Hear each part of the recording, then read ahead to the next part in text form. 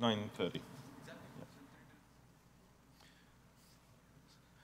Assalamu alaikum, everyone. Quick announcement. The conference will be commencing in 5 minutes. Can I ask that everyone make their way upstairs to the conference room? The conference will be beginning in 5 minutes. Thank you.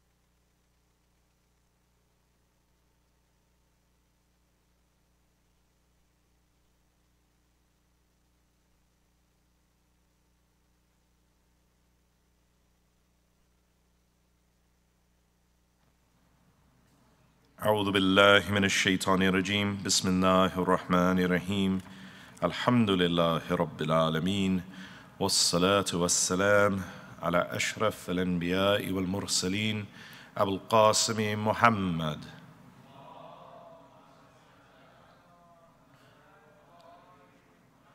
وعلى أهل بيته الطيبين الطاهرين المعصومين. Brothers, sisters, respected elders, scholars and dignitaries, Assalamu alaikum wa rahmatullahi wa barakatuh. It gives me great pleasure to welcome you to the second day of the International Center for Advanced Islamic Researchers annual international conference on the theme of God in the Modern World here in the Jawadi Community Center, Toronto. Yesterday we had a really excellent program. We covered a lot of topics, and today we are aiming to build on those topics with some brilliant panels on God and society, theism and atheism, paths to God. But before that, in this session, in a moment, we're going to have Quran recitation, followed by a special address by the President of the World Federation, Al-Hajj Safdar Jafar. And then we're going to have a special keynote address delivered by video by Ayatullah Jawadi Amuli. May God preserve him. But to begin proceedings, let us begin with the words of Allah Tabarak wa Ta'ala in His revelation, the Holy Quran, recited by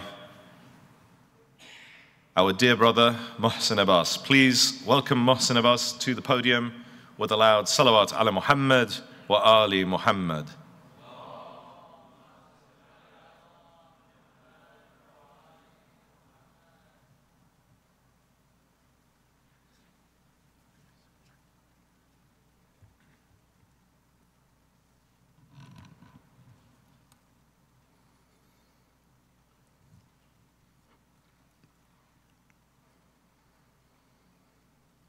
أعوذ بالله من الشيطان الرجيم.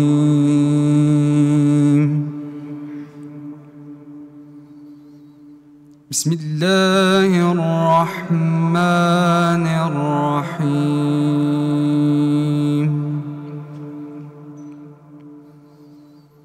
ولله الملك السماوات والأرض والله على كل شيء قدير.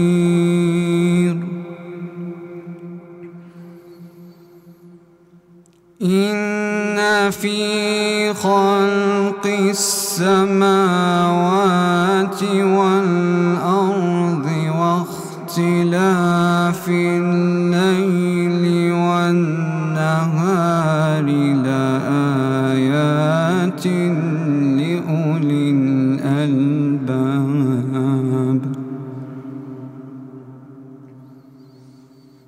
إن في خلق السماوات والأرض واختلاف الليل والنهار لآيات لأولي الألباب.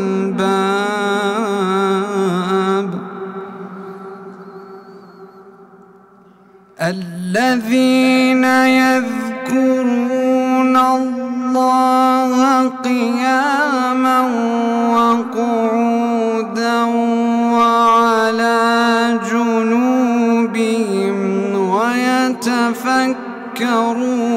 في خلق السماوات والأرض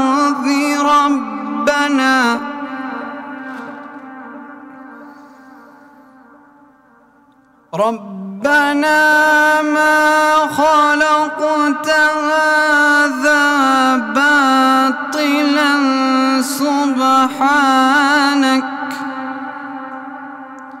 سبحانك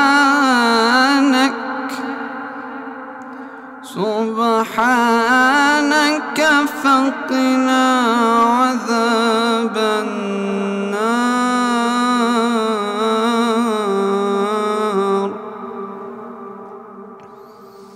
ربنا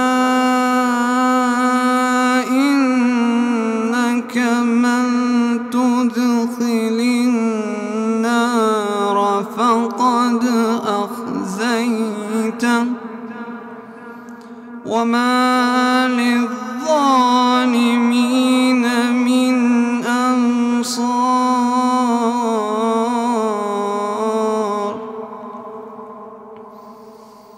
ربنا إنك من تدخل النار فقد أخزيته وما للظالمين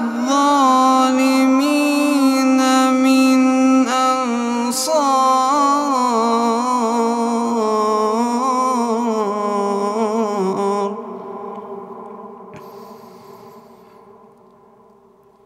ربنا إننا سمعنا مناديا ينادي للإيمان أن آمنوا بربكم فآمنا.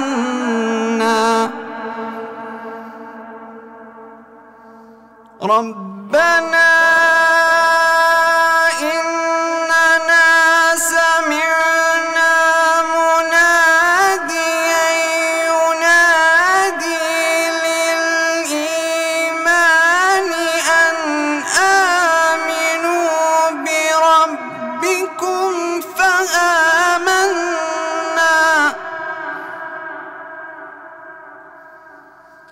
ربنا فاغفر لنا ذنوبنا وكفر عنا سيئاتنا وتوفنا مع الأبرار.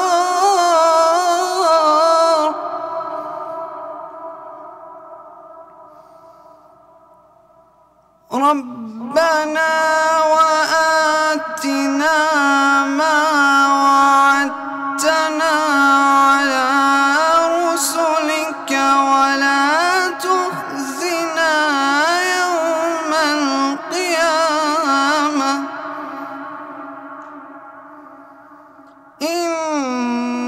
إنك لا تخلف الميعاد. ربنا وآتنا ما وعدتنا على رسلك ولا تخزنا يوم القيامة إنك لا تخلف الميعاد. صدق الله العلي العظيم.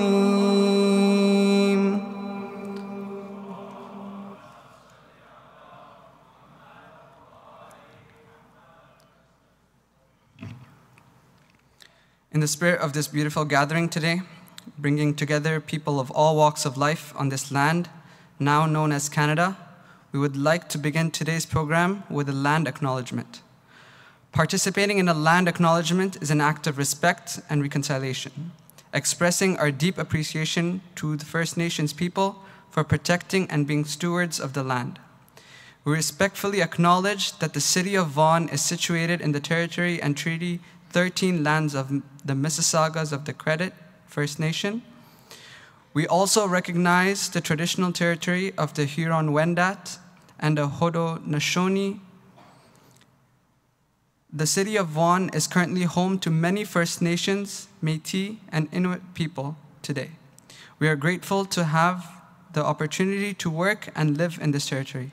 Wassalamu wa rahmatullahi wa barakatuh.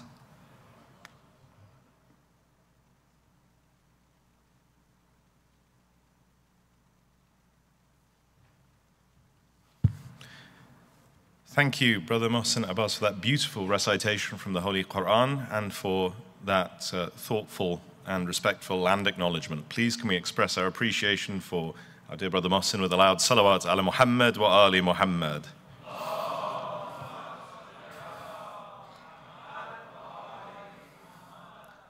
Now, to open today's proceedings, we have a very special guest, my boss. You know, when I first met the president of WF, Al-Hajj Safdar Jafar, I was struck by how much he cared about the work we do at ICAIR. He was instrumental.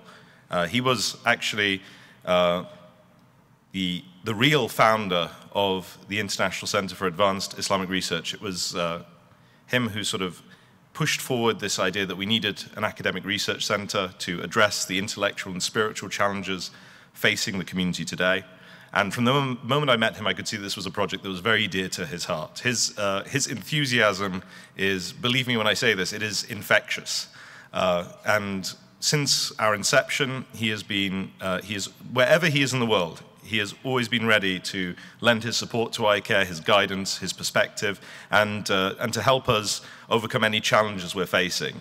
I don't think that we could ask for a better champion for the work that we do, and someone that is deeply interested in scholarship and the Shia tradition as he is to oversee our work.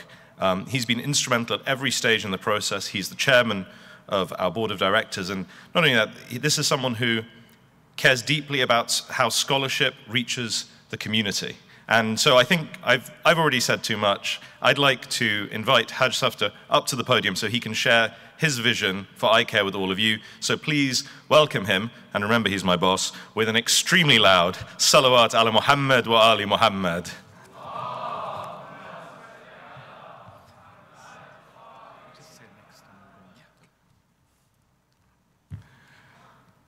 Bismillah ar-Rahman ar-Rahim. وبه نستعين وصلى الله على محمد وأهل بيته الطاهرين.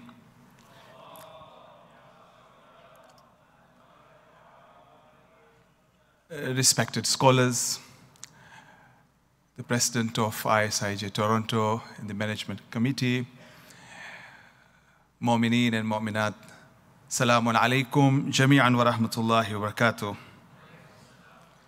Sheikh Alexander, I'm not too sure whether the boss is excited about the introduction.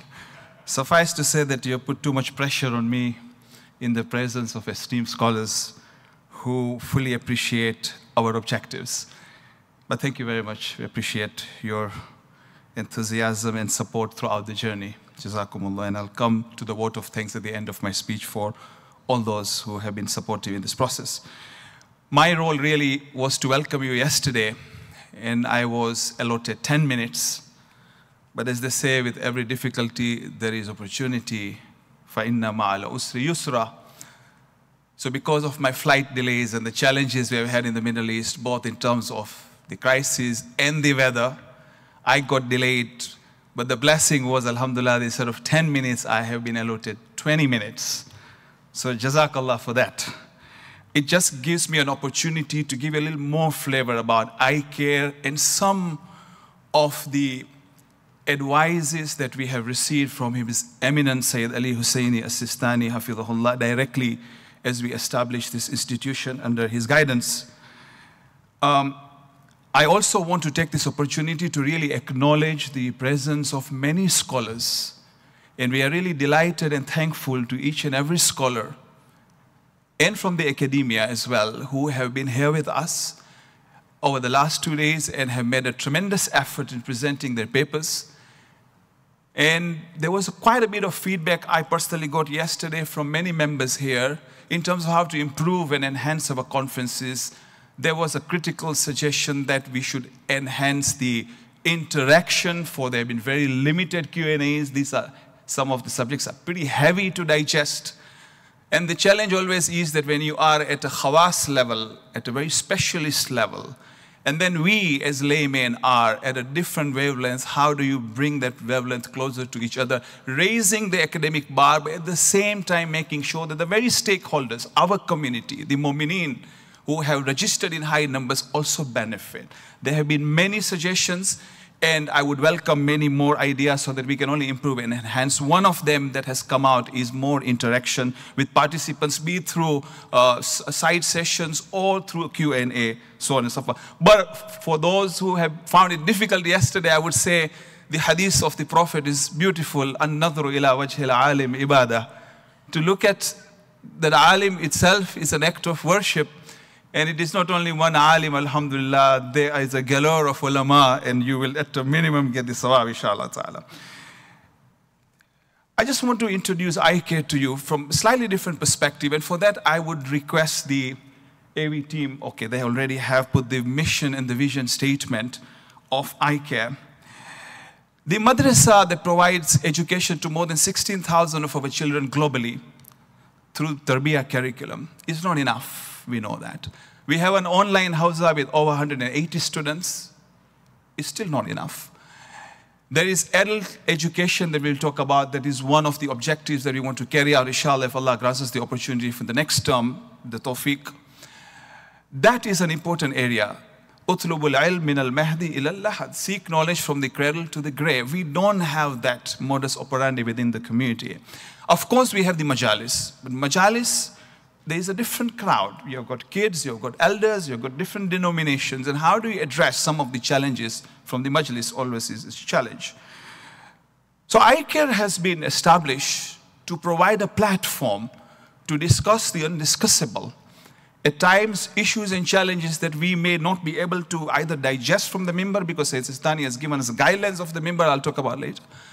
But this platform provides us an opportunity to discuss some of these subjects which have openly been discussed, and I can already see people have not agreed with some of the things that our speakers have said yesterday, but this is an opportunity because it is in a safe environment. By safe environment, I believe we have competent, capable scholars here in our presence. So the mission statement is what the objective of the institution is, the present activities, and why do we exist. To address the intellectual and spiritual challenges facing the Khoja. And you will see the word Khoja has been explicitly mentioned. You may ask why, and I'll talk about it. And the global Shia Ethnashi community by combining traditional scholarship and innovative research and to promote the study of Shiaism globally. The reason the word Khoja is highlighted here, and there was a debate because we are part of the mainstream Shia community, and ICAIR is to serve the entire Shia community. And alhamdulillah, the scholars who are here come from different communities within the Shia world. But the reason we identified Khoja is that we are only 135,000 globally as a community, as an ethnicity. And we are an endangered species in the sense that we have a history of conversion from Ismailism or from a distorted version of Islam where we believed in the reincarnation of God through Amirul Mu'minin. And in the 1870s, it was the elders of our community that were guided to the path of the Ahlul Bayt. So we only have a history of 150 years, which is not much. And when various ideologies creep into the community, there is a potential of existential threat and divisions that are not conducive to our progress. But on the other hand, it gives us the opportunity of learning and understanding the very faith we inherited, the very faith for which our elders gave their lives in a more profound and solid manner.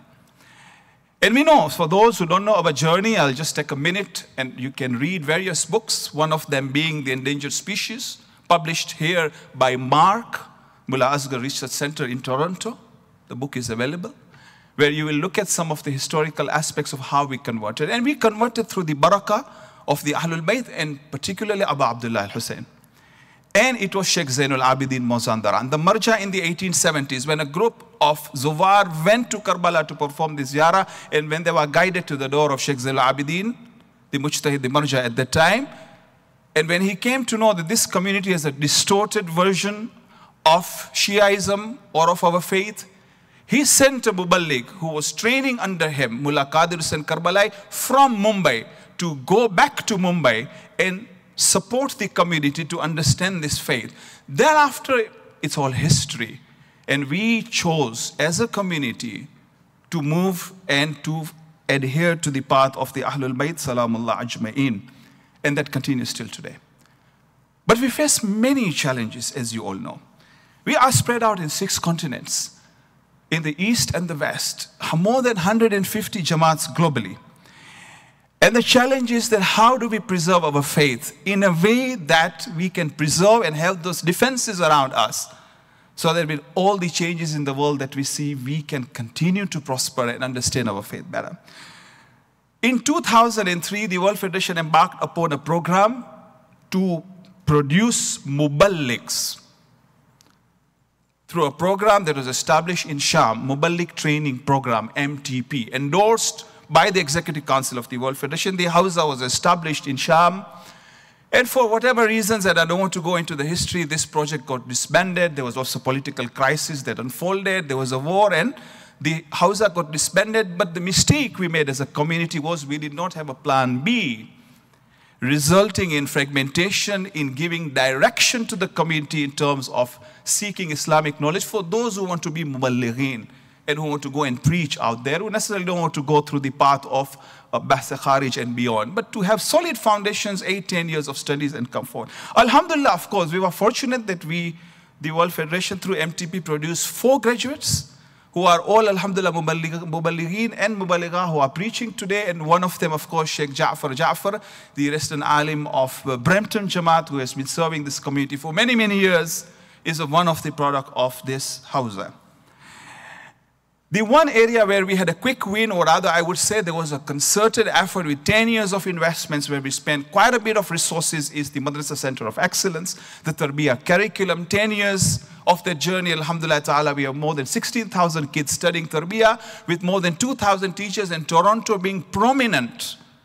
And particularly after the challenges you had here with the East and the West Madrasa and the wider communities out there, this curriculum became an impetus to converge and have the entire community following one curriculum under the supervision of Sayyid Muhammad Rizvi, who remains the scholar on the board of the Madrasa Center of Excellence. There are many challenges we face.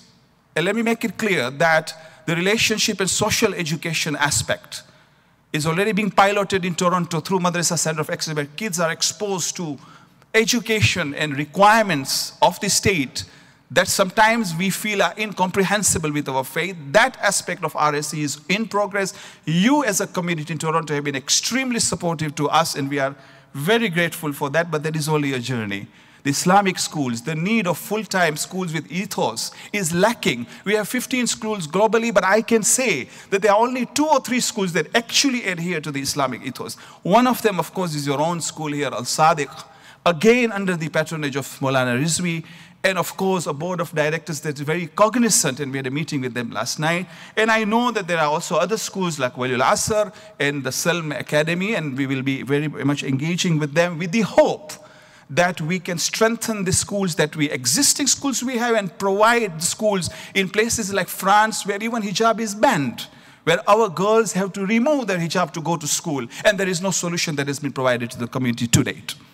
So we have a responsibility as leadership, because we are part and parcel of the process where we have not yet provided an alternative. And again, we seek collaboration with ISIJ at Toronto and Al-Sadi School and others in the field of education, including homeschooling, that is very successful, I believe, in Toronto. Of course, the online Hawza is there, and the other aspects of that can be discussed later. But we know for a fact that madrasa alone is not enough. Our kids are exposed to major challenges, and we know that. The dominant cultural clash between Islamic values and the principles of the Western and the modern world, compounded by the fact that Shia youths are the minority. So on one hand, you have the identity crisis, compounded by the fact that you are a minority within Islamophobia and the negative stereotypes out there. There is a crave to get proper education. The advancement of technology and the social media and artificial intelligence was discussed yesterday, and we heard that. Another area, and I visit regularly the Jamaats. I've been to more than 55 Jamaats globally, and I continue to so because it gives us a flavor of the challenges in every Jamaat in the East and the West. One thing that I consistently see, and some of the ulama will agree with me, is questioning the authority and leadership. We have taken marja'iyah and taqleed for granted in the sense that we believe in it. Of course, it is a necessity. It is our survival. Our marja is the red line, and we have mentioned that many a times. And even this project of ICAIR, we have been guided by its evidence, and I'll talk about that shortly. But today's generation, I feel, is struggling to come in terms with authority. We are unique in that religious authority and leadership with the concept of imama and wilaya being central to the faith is a fundamental of our belief and in preserving of the unity, the institution of marja'iyah. However, Shia youths are struggling to navigate through this with all the wider challenges I see, and they need that strong foundation and support so that they can not only recognize, but from their heart appreciate the importance of this institution of authority. But it is a challenge we need to face and tackle. Cultural influences I have talked about as well. So how are we addressing all these issues? The next slide, if you may go to the next slide, and that summarizes investing in the ulama. We have 200 Khoja students studying in the holy city of Qum. I'm very thankful to some here in the audience who have institutes where they are catering for the needs of our Canadian Hausa students, and we really appreciate that tremendous work that is done. There are others also who are fulfilling that need, but there is a craving and there is a need for exposure to the challenges of our time, particularly in the West, because the Hausa students who study for 10 plus years, when they come to do tabligh, they find it very difficult to assimilate. They find it very difficult to relate the challenges to the wider audience. And then we settle for, at times, mediocrity, despite the fact that we have tremendous number of ulama. So that is an area that we are already investing and continue to invest both in the holy city of Qom as well as in Najaf-e-Ashraf, where we have acquired a piece of land that has been gifted to us by Ayatullah Ishaq Fayaz, where we intend to develop residency for the students over there. The research institute, and I'll come back to that, extremely critical for our survival and success, but not only for the Khojas, but for the wider Shia community as part of the West and the East as well. Strengthening our schools and colleges through Islamic ethos, I mentioned that.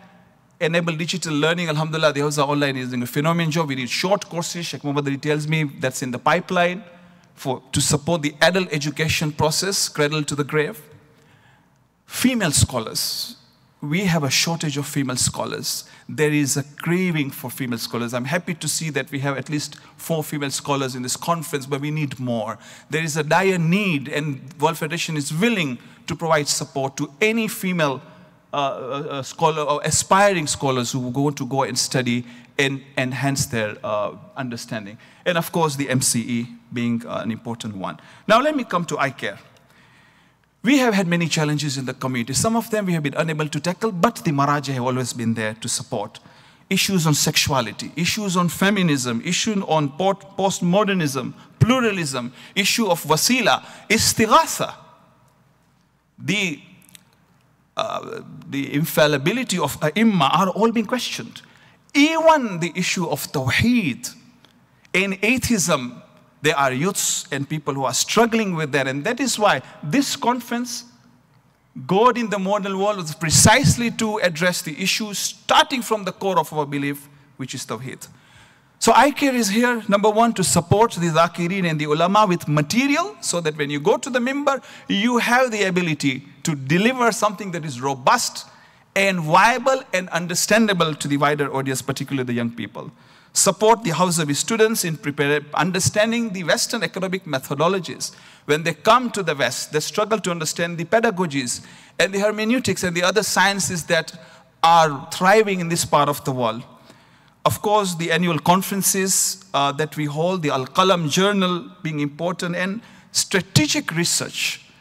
At times, data-driven research as well as compounded by actual Islamic research is required. We just established a marriage contract. Toronto is ahead of that. Many communities today, women are suffering. They don't get divorces for 10, 15 years.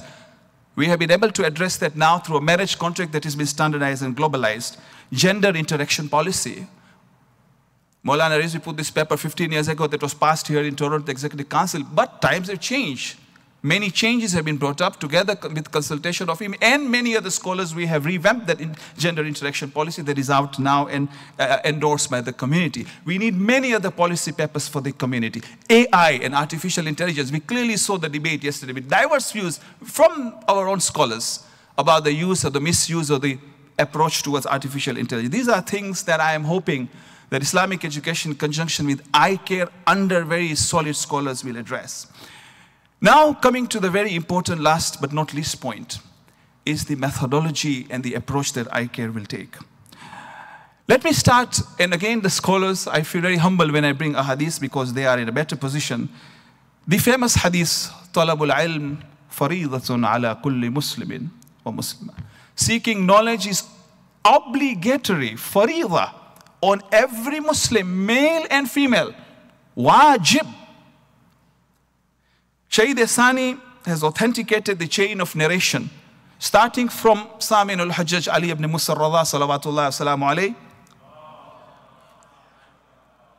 going back to him, an abaihi, 7th Imam, 6th Imam, 5th Imam, 4th Imam, 3rd Imam, 2nd Imam, Amirul Mu'minin, and to the Prophet. Annahu qal, the Prophet said, seeking knowledge is obligatory for every male and female. But many a times when we look at this hadith, and I have learned from my teachers that people read half of that hadith. There is a second component of this hadith as well. Where do you seek knowledge from? What are the sources of your knowledge? The context of that knowledge, the speaker, the books.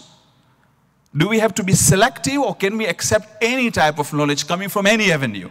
That is the critical question because there is knowledge is out there fully. That is why when you look at MCE curriculum, we call it tarbiyah and not ta'lim. Ta'lim is out there in full abundance. To be selective.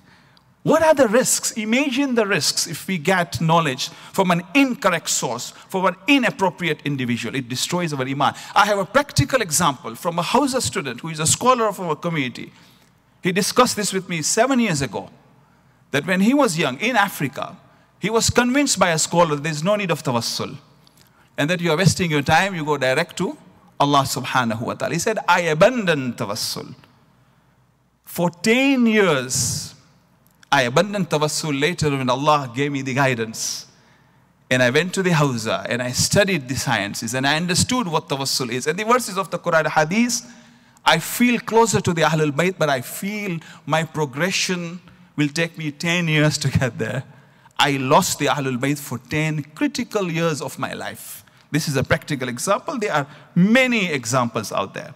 So the source of knowledge is essential. In this hadith, the Prophet continues, فَاطْلُبُ الْعِلْمَ. Where do you seek knowledge? From what sources? Seek knowledge in its proper places and take it from its people.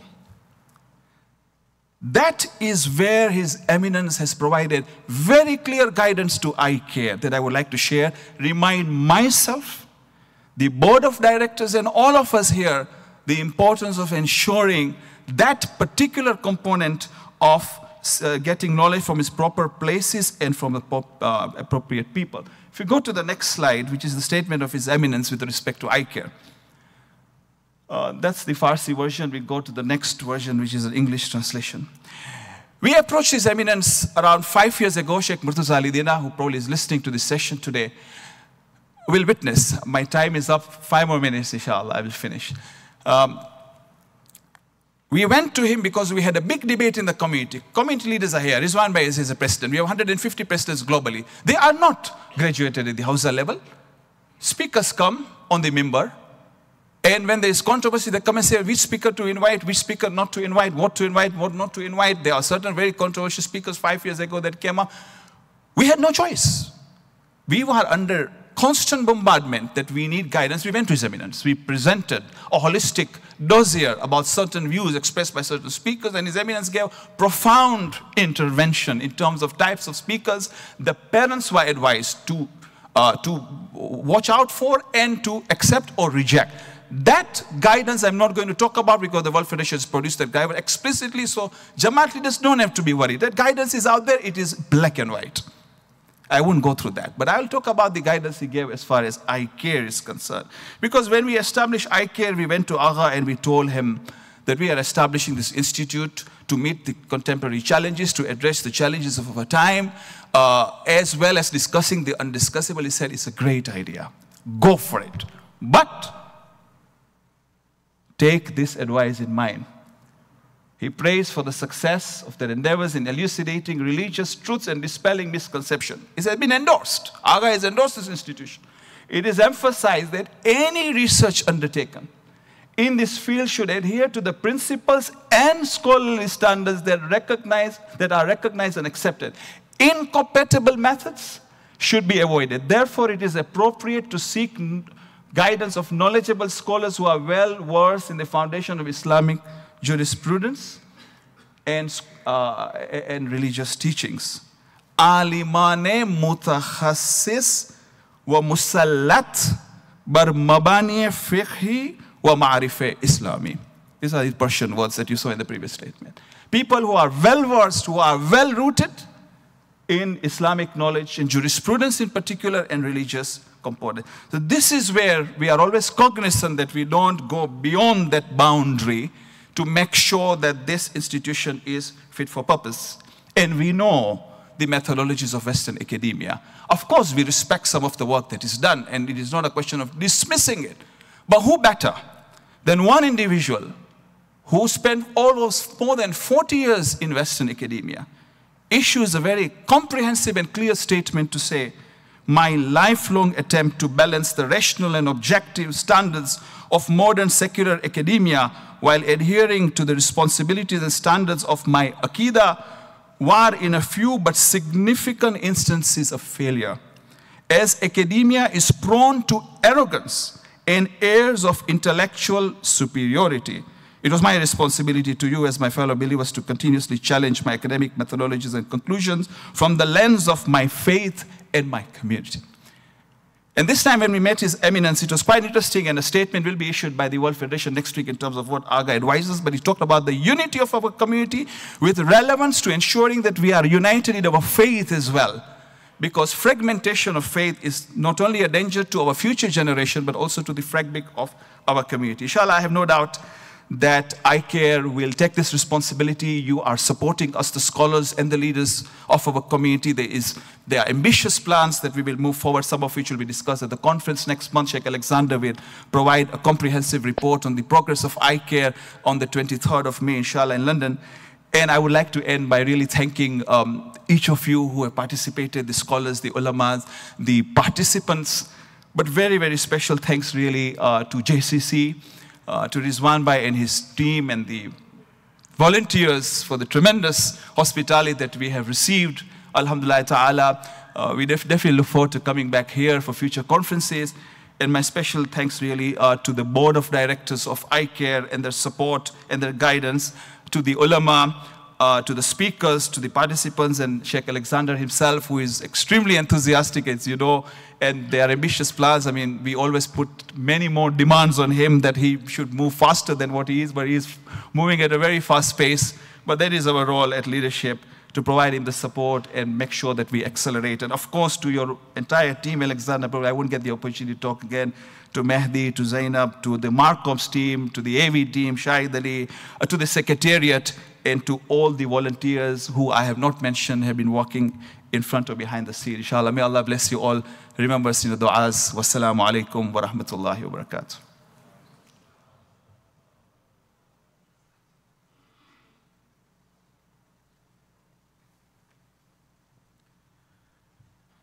Thank you so much for that heartfelt and inspiring address, Haj Safto. And can we just express our gratitude once again with a loud salawat ala Muhammad wa ali Muhammad.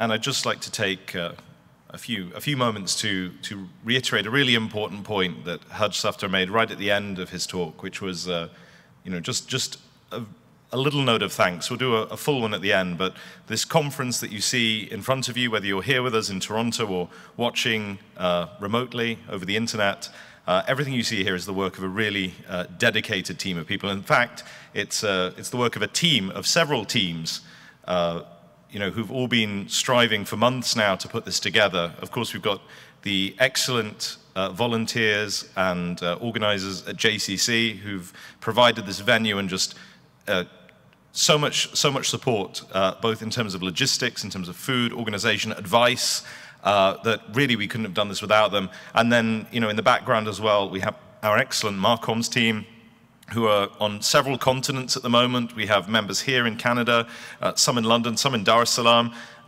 some trying to travel here and getting caught by wars and floods and flight cancellations. And so there's just so much dedication that's gone into this, and I think it's important to acknowledge that. And of course, we've got our excellent team on the ground here. You see, Ali Mehdi running around and making things happen. Well, I stand up here, and as someone put it the other day, they said, "You're very good with the nice words." And I said, "Thank you, I am good with the nice words, but it's easier to say nice words when there are so many nice people here." So yeah, I want to reiterate that acknowledgement of all the effort that's gone into producing this conference. Now we move on to the next part of our introductory session, which is a very special address by really one of the leading scholars of today, and that is His Eminence Ayatullah Jawadi Amuli. May Allah preserve him and increase his blessings for all of us. I really don't know how to sum up for you the scholarly stature of someone like Ayatollah Jawadi, but safe to know, if you've been in the Hawza at any point in the last 20 years, his name comes up in so many different domains, in so many different fields.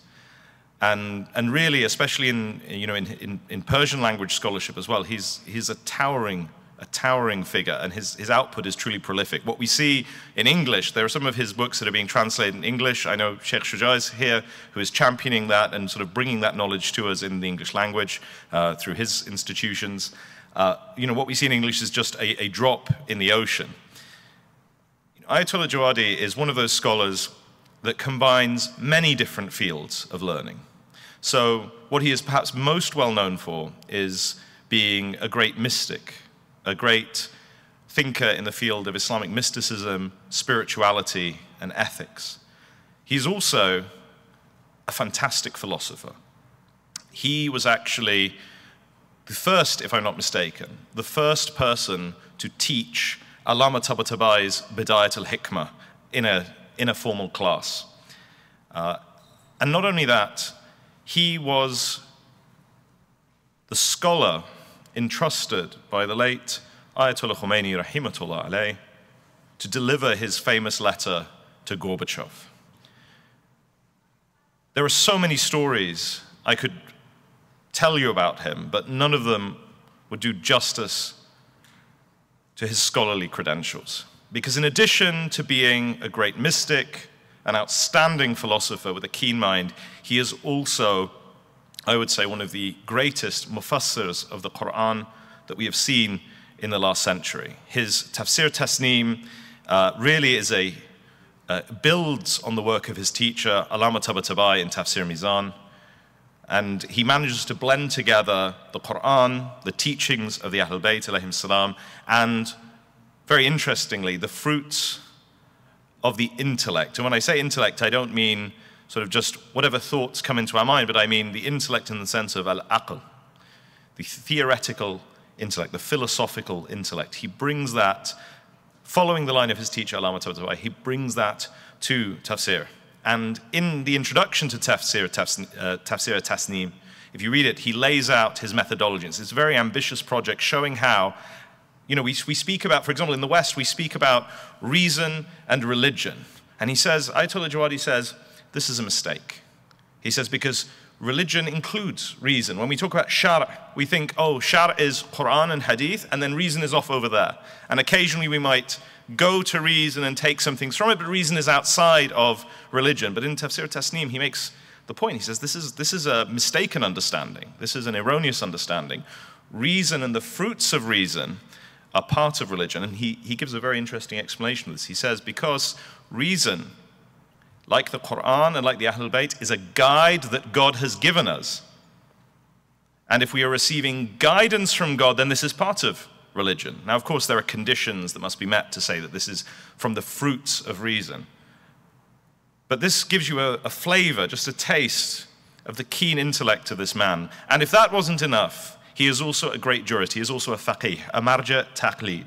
And so he is really one of those scholars that exemplifies the word jami', comprehensive, in that he is a master in many fields. And we are truly blessed that he has kindly recorded and delivered a special video address for us to benefit from in this conference today. And so without any further ado, can I ask you all to join me in expressing our thanks to Ayatullah Jawadi Amuli for his health and continued blessings, reciting a very loud salawat ala Muhammad wa ali Muhammad.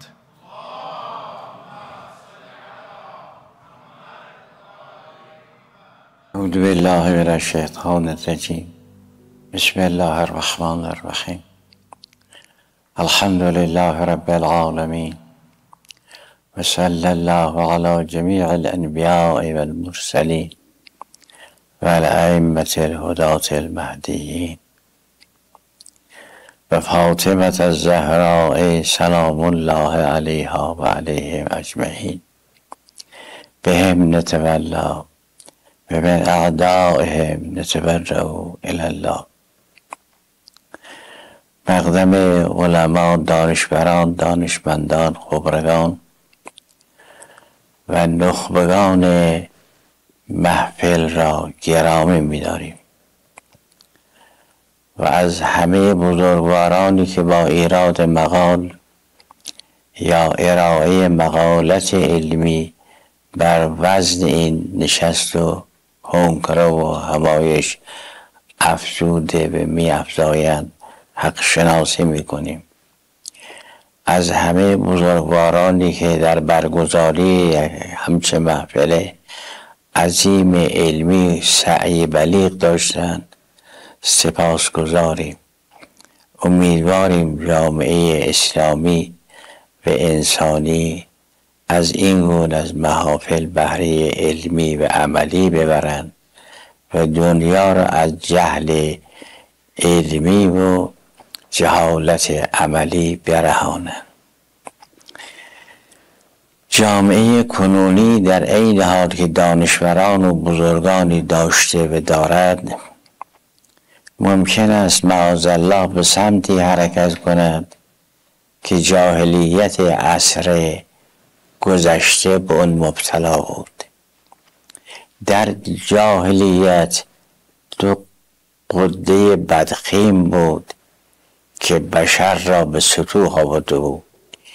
یکی این که نسبت به گذشته در حیرت و تیرگی به سر می بردن و نسبت به آینده در تاریکی مطلق، زیرا نمی دانستن گذشته اونا از کجا شروع شده، مبدأ هستی کیست و چیست، عالم چگونه ایجاد شده، بر چه محوری می گردد.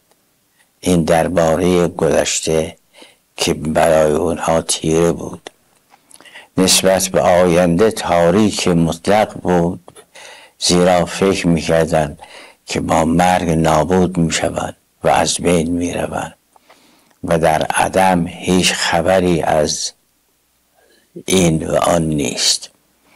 بین دو نبش تیرگی و تاریکی مطلق زندگی می کردن.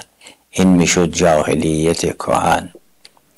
جاهلیت نو هم خدای ناکرده ممکن است کم کم به این سمت حرکت کند که نسبت به گذشته در تیرگی به سر ببرد که نداند گذشته چی بود و روی این تحیر و تیرگی بماند و نسبت به آینده هم معاذالله خود را معدوم میپندارد که نیست میشود و از بین میرود. اسلام به اون معنای جامع که همه ادیان الهی رو اسلام است و اون چرا که رهاورد حضرت ختمی نبوت است که اسلام معنای خاص است، این دو نمونه الهی آمدن، هم گذشته تیره و مبهم را شفاف و روشن کردند که هیچ ابهامی در گذشته جهان نیست، هیچ ابهامی در گذشته انسانیت نیست، هیچ ابهامی در گذشته جوامع بشری نیست به مانند آن. هم نسبت به آینده شفاف کردند که هیچ تاریکی نیست، ظلمت نیست، عدم نیست. بشر با مرگ نابود نمی شود، چه اینکه جهان خود ساخته نیست. این جهل نسبت به گذشته و یأس نسبت به آینده را برداشت، لذا جاهلیت را به صورت یک تمدن عمیق اسلامی در آورد که از حجاز شروع شد و شرق و غرب را گرفت. البته همه انبیا با همین دو عنصر اصلی آمدن که گذشته تیره را و مبهم را شفاف کنند و آینده تاریک را روشن کنند که هیچ تاریکی در آینده نیست. مسئله برزخ و قیامت حق است، روشن است و انسان به اذن خدا بعد از مرگ نابود نمی شود، یک حیات دیگری دارد. هم ابهام را و تحیر را و تیرگی را در آغاز این عالم برداشتند، هم تاریکی را و ظلمت را نسبت به آینده برداشتند. انسانی که بین دو نبش روشن زندگی می کند، نه بیراهه می رود، نه راه کسی را می بندد، نه جریان غزه و امثال غزه پیش می آید، نه تحریم های ظالمانه پیش می آید، نه تجاوزهای ظالمانه صورت می پذیرد. قرآن کریم فرمود خدا شما را زنده می کند، یعنی این حیاتی که برخیا دارند در حد گیاه است و یا حد حیوانی است، این را به حیات انسانی تبدیل می کند. انسان کسی است که مظهر ذات اقدس اله است، هرگز هویت خود را حراج نمی کند، هویت و ماهیت خود را تاراج نمی کند، به دست جهل علمی و جهالت عملی نمی شمارد. انسانی که اونقدر توانمند است که زمان و زمین را در نوردد، درباره گذشته اظهار نظر کند، درباره آینده اظهار نظر کند، معلوم می شود نه تاریخ دارد و نه جغرافیا. تاریخ زمینی و زمانی، جغرافیای زمینی و زمانی مال بدن انسان است، اما حقیقت انسان و روح انسان که او میگوید چند قرن قبل این چنین می اندیشیدند، فلان اندیشه درست بود، فلان اندیشه ناسواب، درباره آینده هم نظر می دهد، این معلوم می شود که از زمان زمین گذشته است. این انسانی که می تواند درباره 10 قرن قبل اظهار نظر کند و درباره 10 قرن بعد اظهار نظر کند، معلوم می شود که محکوم زمان و زمین نیست. این حقیقت انسان است و این مردنی نیست.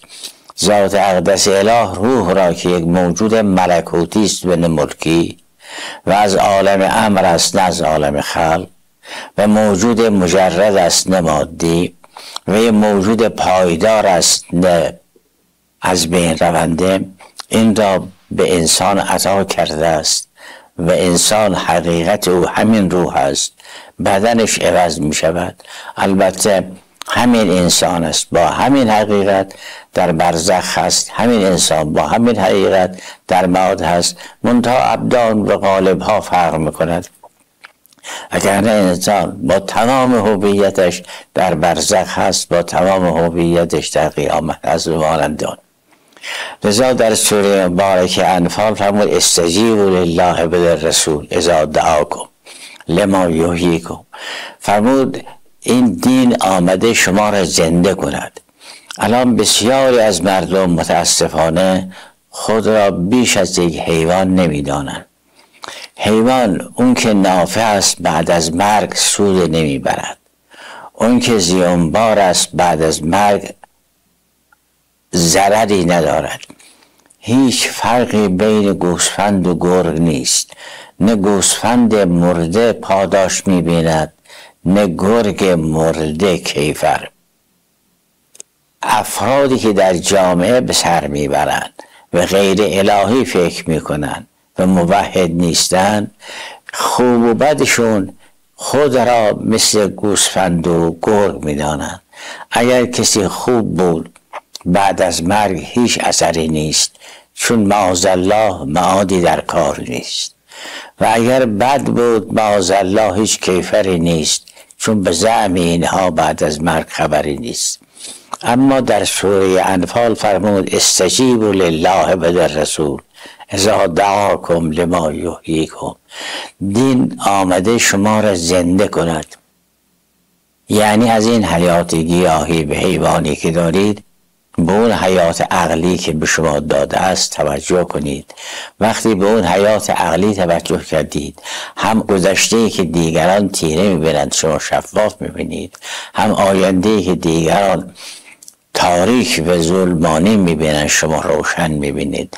نه حیرتی درباره گذشته است، چون مبدأی است علیم قدیر به نام خدا که این نظام را آفرید و ابدی است، پایان ندارد.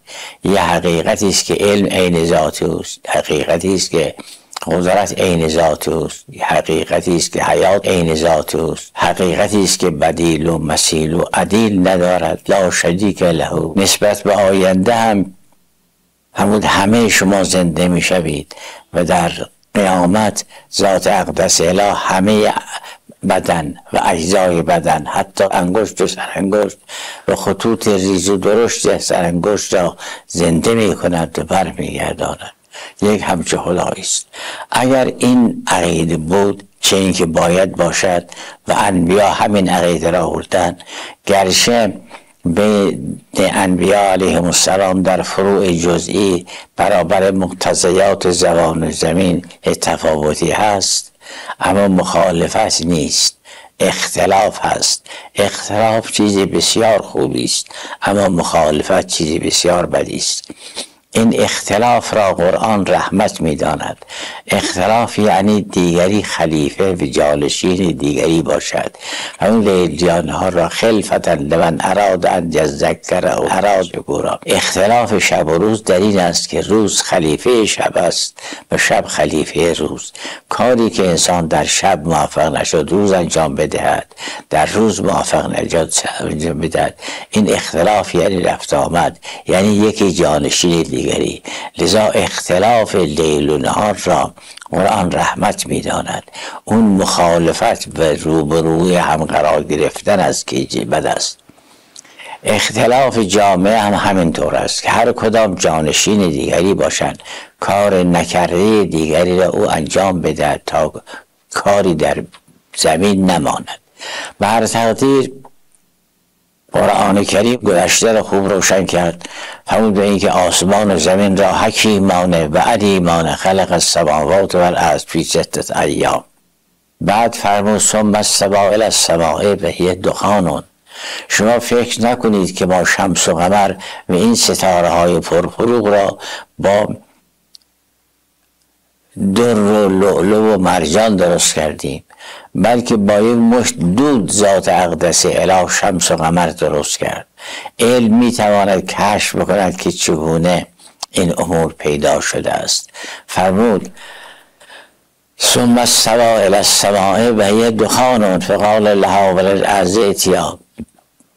این آسمان است، اون زمین است. زمین را در 2 روز خلق کرد، یعنی 2 مرحله از تاریخ. آسمان را در 2 روز خلق کرد، یعنی 2 مرحله. بین آسمان و زمین را که این بخشش در قرآن کریم به صراحت نیامده، اون 2 قسمت هست. این مبدأ شفاف و روشن است. نسبت به آینده هم فرمود به این که شما خودتون را فراموش نکنید. الان بسیار از مردم غرب گرفتار خود فراموشی هستند. خودشون را به تاراج گذاشتن، هویتشون را حراج کردن. فرمود ذات اقدس اله اینها را کیفری داد.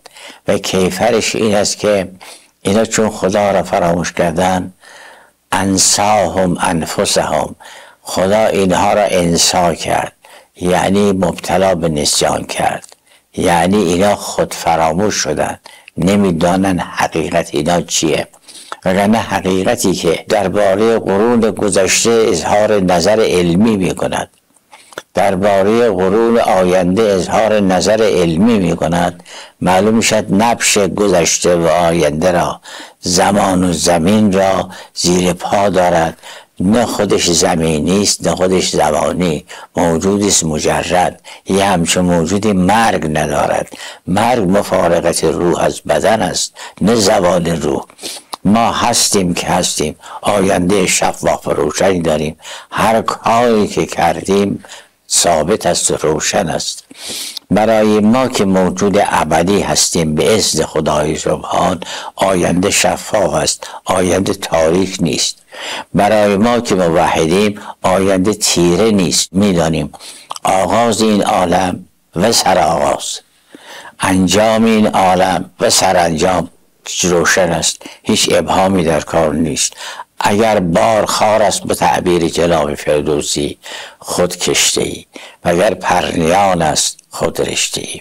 بنابراین تأمل و دقت و بررسی انسان درباره خودش که روح مجرد است، این بسیار از مسائل را حل می کند و سوالها را جواب می دهد. در سوره مبارکه جاسیه فرمود حرف اینها 3 ضلع دارد که هر 3 ضلعش یا جهل علمی است یا جاهلیت عملی. قالوا ما هی الا حیاتنا الدنیا نموت و نحیا و ما یهلکنا الا الدهر. همین 3 حرف را الان بسیار از مردم غرب متاسفانه دارند. میگن به این که جز طبیعت چیز دیگری نیست، 1، و ما هم جز زندگی و مرگ چیز دیگری نداریم.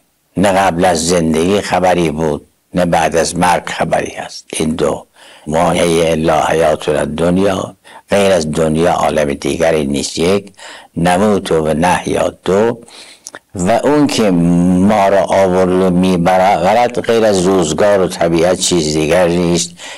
و ما یهلکنا الا الدهر. این 3. اون چی که الان در غرب یا غرب زده ها مطرح است، همین 3 امر است که در سوره مبارکه جاسیه ذات اقدس اله این 3 امر را ذکر کرد. ما هی الا حیاتنا الدنیا نموت و نحیا و ما یهلکنا الا الدهر. بعد خدای سبحان فرمود که این چنین نیست، اینها اشتباه میکنند. اولا باید بدانند که قبل از اینها خلقت بود، قبل از زمان دهر بود، قبل از دهر سرمد بود. اینها بیراه می روند. اینطور نیست که از تیرگی شروع کرده باشند. اینها انهم الا یظنون، طبق گمان سخن میگویند نه طبق علم. انهم الا یظنون، برای همه اینا هدف هست، برای همه اینا مطرح هست. مرگ و زندگی ریخته در بیرون نیست که نصیب هر کسی بشود. این خلق الموت و الحیات هست. موت و حیات هم اینطور نیست که به اتفاق به انسان برسد، یحیی و یمیت است. ما لهم بذلک من علم. فرمود اینا عالمانه سخن نمیگویند، نه از مبدأ خبر دارند نه از مبدأ ساز، نه از پایان خبر دارند نه از پایان ساز. مبدأ انسان را ذات اقدس اله تعیین کرده می کند، پایان انسان را ذات اقدس اله مطرح می کند. انسان هرگز نمی میرد. در سوره مبارکه طور و امثال ذالک اونها به نظام علیت آیات پرداختند. فرمود مگر میشد چیزی که هستی و عین ذات او نیست خود به خود با بخت و اتفاق و شانس چیزی وجود بیاید، با بخت و اتفاق و شانس چیزی از بین برود؟ اگر موجودی هستی و عین ذات او نبود حتما سبب میخواهد.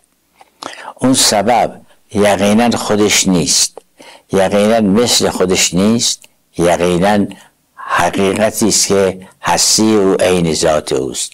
ام خلقوا من غیر شیء یک، ام هم الخالقون دو، هر دو باطل است. نه بشر بدون علت به وجود آمده، نه علت وجود آمدن بشر خود بشر است، بلکه ذات اقدس اله است که اینها را انجام داده. مشکل اساسی بشر خود فراموشی است، اصلا خودش گم کرده، چون از مبدأ خودش غفلت کرده، آینده خودشان در نظر ندارد، گرفتار جاهلیتی شده است. این جاهلیت هم باعث بیراه رفتن خود آدم است، هم باعث بستن راه دیگران. بنابراین الان اگر جهان غرب به این فکر بیندیشد که انسان هرگز نمی میرد، به نابود نمی شود، آینده شفاف روشن خواهد بود. انسان خود ساخته نیست، گیاه خودرو نیست، از تیرگی به در می آید، بین دو نور حرکت می کند. وقتی بین دو نور حرکت کرد، نه بیراه می رود، نه راه کسی را می بندد. لذا ذات اقدس اله فرمود که اولین کار این است که خودشون رو فراموش نکنن. این که در جوامع ربایی ما زیاد آمده است، من عرف نفسه فقط عرف ربه، همین است. و اگر کسی این تازیانه الهی او را متنبه کرد که انساهم انفسهم، این فوراً باید بیدار بشود و تدارک کند. بنابراین ما امیدواریم بزرگانی که با ایراد مقال یا ارائه مقالت بر وزن علمی همایش بیفزایند، بیشتر رو این جهت کار کنند که نظام بدون مبدأ فاعلی نیست. این نظام حیرت آور عقلی جز مبدأ علمی مبدأ دیگر ندارد. الان تمام علوم دانشمندان ما گرفته از نظام هستی است. این نظام هستی عالمانه تنظیم شده است، عالمانه آفریده شده است که مبدأ علم همه اندیشوران علمی ماست. فرون شخص عالم است یعنی چی؟ یعنی نظم بین این اشیاء را فهمید. فلان گروه در ستاره شناسی عالم است، محقق است یعنی چی؟ یعنی نظم علمی بین ستاره ها را فهمید. اگه کسی متخصصی در کشاورزی است، در دامداری است، در صنعت نفت است، در صنعت گاز هست و در صنایع دیگه است، دانشمند است یعنی چی؟ یعنی نظم علمی این اشیاء را فهمید. پس یه ناظمی اینها را عالمانه تنظیم کرده است تا مشکل جهان حل بشود. همونطوری که قرآن توانست جاهلیت کهن را از بین ببرد، میتواند جاهلیت جدید را هم از بین ببرد و ما دیگه شاهد جریان غزه و امثال غزه نباشیم. بشر با یکدیگر دوستانه و برادرانه زندگی کند تا بفهمند که اگر عدل و مهر و گذشت و برادری و برابری بوم می داشت و معطر بود، جهان معطر می شد. چه این که اگر ظلم دود می داشت، جهان تیره بود. جهان تاریک نیست، برای که ظلم از اون جهت که ظلم است دود ندارد. و اگر ظلم دود می داشت، جهان مثل در جریان غزه و امثال غزه تاریک محض بود. مجدداً مقدم همه شما را گرامی می‌دارم و از دست همکاران این محفل عظیم با شکوه حق شناسی بکنیم. امیدواریم روزی این جاهلیت جدید مثل جاهلیت کهنه و کهن از بین برود و نورانیت اسلام ظهور کند. و انبیای ابراهیمی هم همین مطلب را آوردن. درست است که در فروعات جزئی اختلاف دارد، ولی وجود مبارک ابراهیم خلیل هم راهی که نوح پیامبر آورد همون راه ادامه داد. لذا در قرآن فرمود و ان من شیعته لابراهیم، ابراهیم همون راه نوح را رفت. چه این که ذات اقدس اله به ما میفرماد شما فرزندان ابراهیم خلیلید، دین پدرتون حفظ بکنید و تبعوا ملت ابراهیم. همه ما بشرها فرزندان یک پدری که او پیامبر بود و انبیای بعدی هم سمت پدری دارند درباره از ابراهیم که ملت ابیکم ابراهیم و سماکم المسلمین من قبل.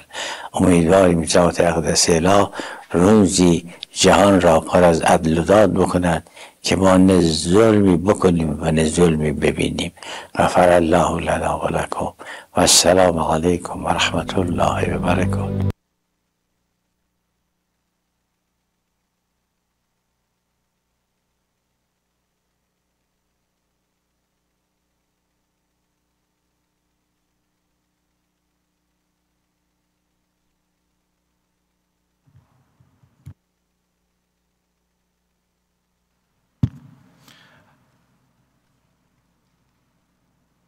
I think I can safely say that having listened to that for a second time, Ayatollah Jawadi's message rendered my entire introduction completely unnecessary. I think it is clear from that very short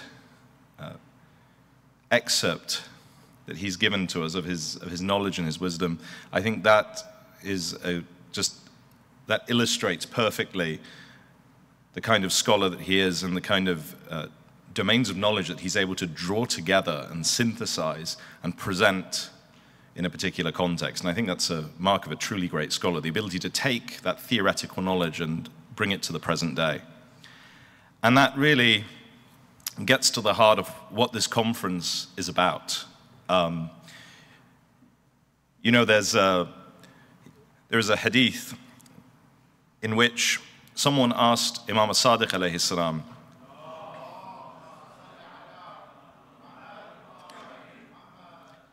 about a saying that was attributed to the Prophet. Fi ikhtilaf ummati rahmah. That in the ikhtilaf of my ummah there is rahmah. Now the way many people have understood that statement attributed to the Prophet is that in the disagreements of my ummah there is rahmah, because ikhtilaf, one of the meanings of ikhtilaf is disagreement. But Imam as-Sadiq was asked about this hadith by one of his followers, and the follower asked him, he said, is this authentic? And Imam as-Sadiq goes, yes, it's an authentic tradition. And then the follower becomes confused. He says, so if there is rahmah in the disagreement of the ulama, does that mean that then there is punishment in their agreement? Na'udhu billah.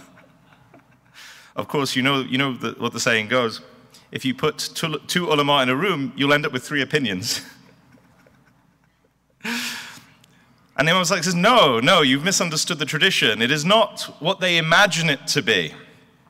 Because the meaning, and the Imam goes on to explain, that the meaning of ikhtilaf here is not disagreement. It means coming and going in the seeking of knowledge. And he refers to the verse of the Quran which says that some of the believers should go forth to seek knowledge and then return to their people in order to warn them. لِيَتَفَقَّهُ فِي الدِّينِ, to gain an understanding of the religion. And so Imam as-Sadiq explains actually ikhtilaf here means the comings, because this is another meaning of ikhtilaf, the comings and goings of my ummah in the pursuit of knowledge. This is where the rahmah is, in the seeking of knowledge. And that is the real spirit of the conference that we are all participating in now. You have all come here to share knowledge, to participate in the seeking and sharing of knowledge. We have got scholars here who have come from all over the world.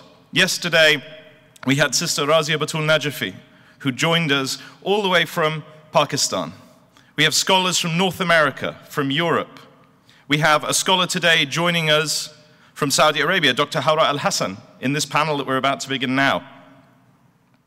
And you have all traveled from very far afield. And something beautiful happened here yesterday. I was just here at the front, I'd just come off, we'd gone onto a break, and I saw Sister Fatima from Montreal. And we recognized each other because we haven't seen each other in years, since I was last in Canada, which was far too long ago, when I was a much younger man. But her son, Mohammed, had been in the Hausa in London. He was in one of my classes, and so we knew each other through that connection. And as we were talking, Dr. David Coolidge, who is sitting strategically behind the TV screen, but that doesn't protect him from me naming him and calling him out, he leans around the screen, he says, "I thought I recognized that voice." And then it turns out he also knew Sister Fatima from Montreal. And then said, "Suleiman comes wandering over because he's sitting at the same table." Sorry, I realize I've brought both. You're both in my line of sight, so it's really easy to draw you into my presentations. And then said, "Suleiman comes along and he says, Salaam alaikum."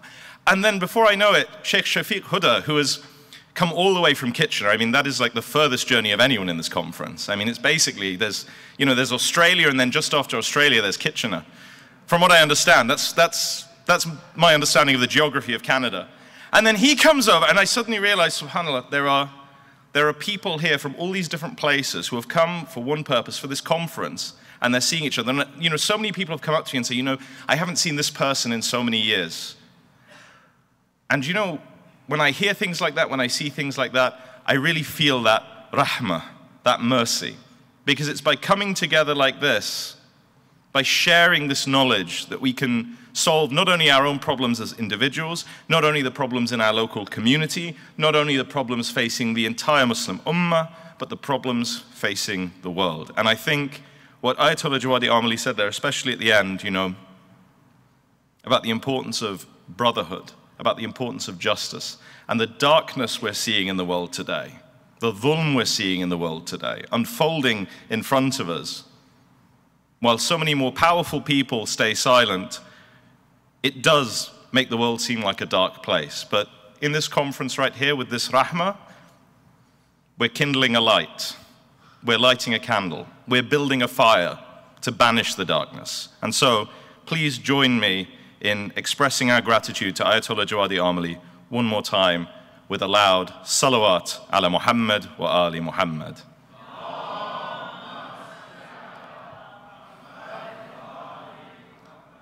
And that reminds me of two things, two quick announcements. One, I got a message from Dar es Salaam last night. This is true, this isn't kama qal. I actually got a message from one of the brothers in Dar es Salaam. I won't name him, but he said, "We heard the salawat in Dar es Salaam." So, Dar es Salaam are making it very hard for me to kind of create a beef between you guys. I think, is that what the kids are saying? Do the kids still use the word beef? I don't know. Oh dear. But to inaugurate the next panel, and in the spirit of building bonds across continents, because as Ayatollah Jawadi said, we can go beyond space and time. Let's send a loud salawat ala Muhammad wa ali Muhammad that they can hear in Dar es Salaam.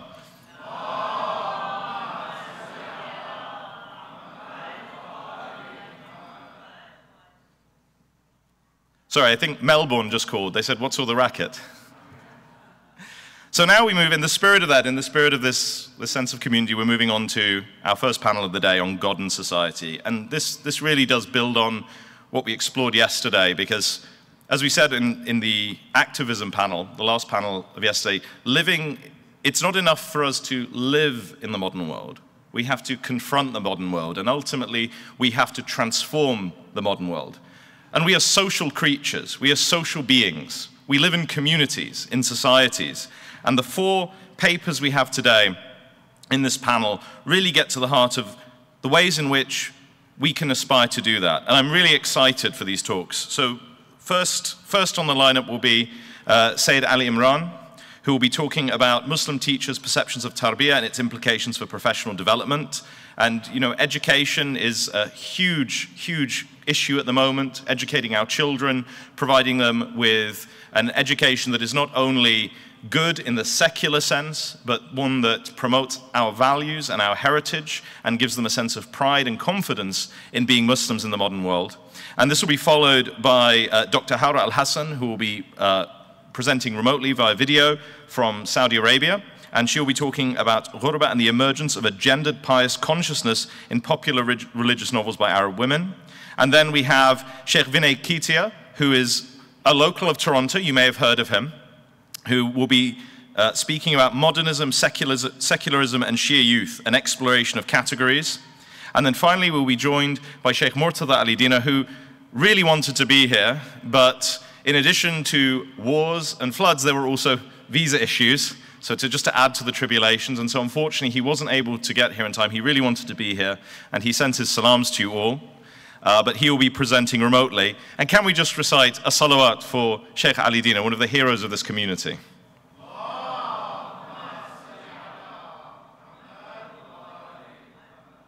So without further ado, Sayyid Ali Imran is both the principal and religious director of Al-Hadi School here in Toronto.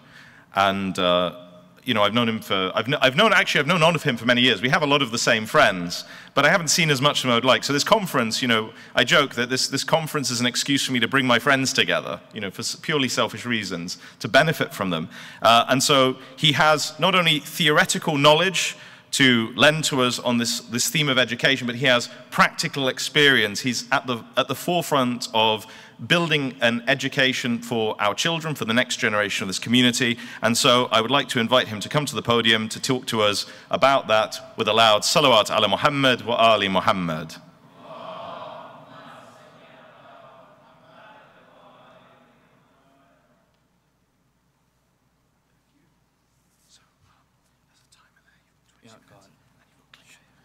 Oh, I have a clicker. Okay. Yeah, sounds good. Okay.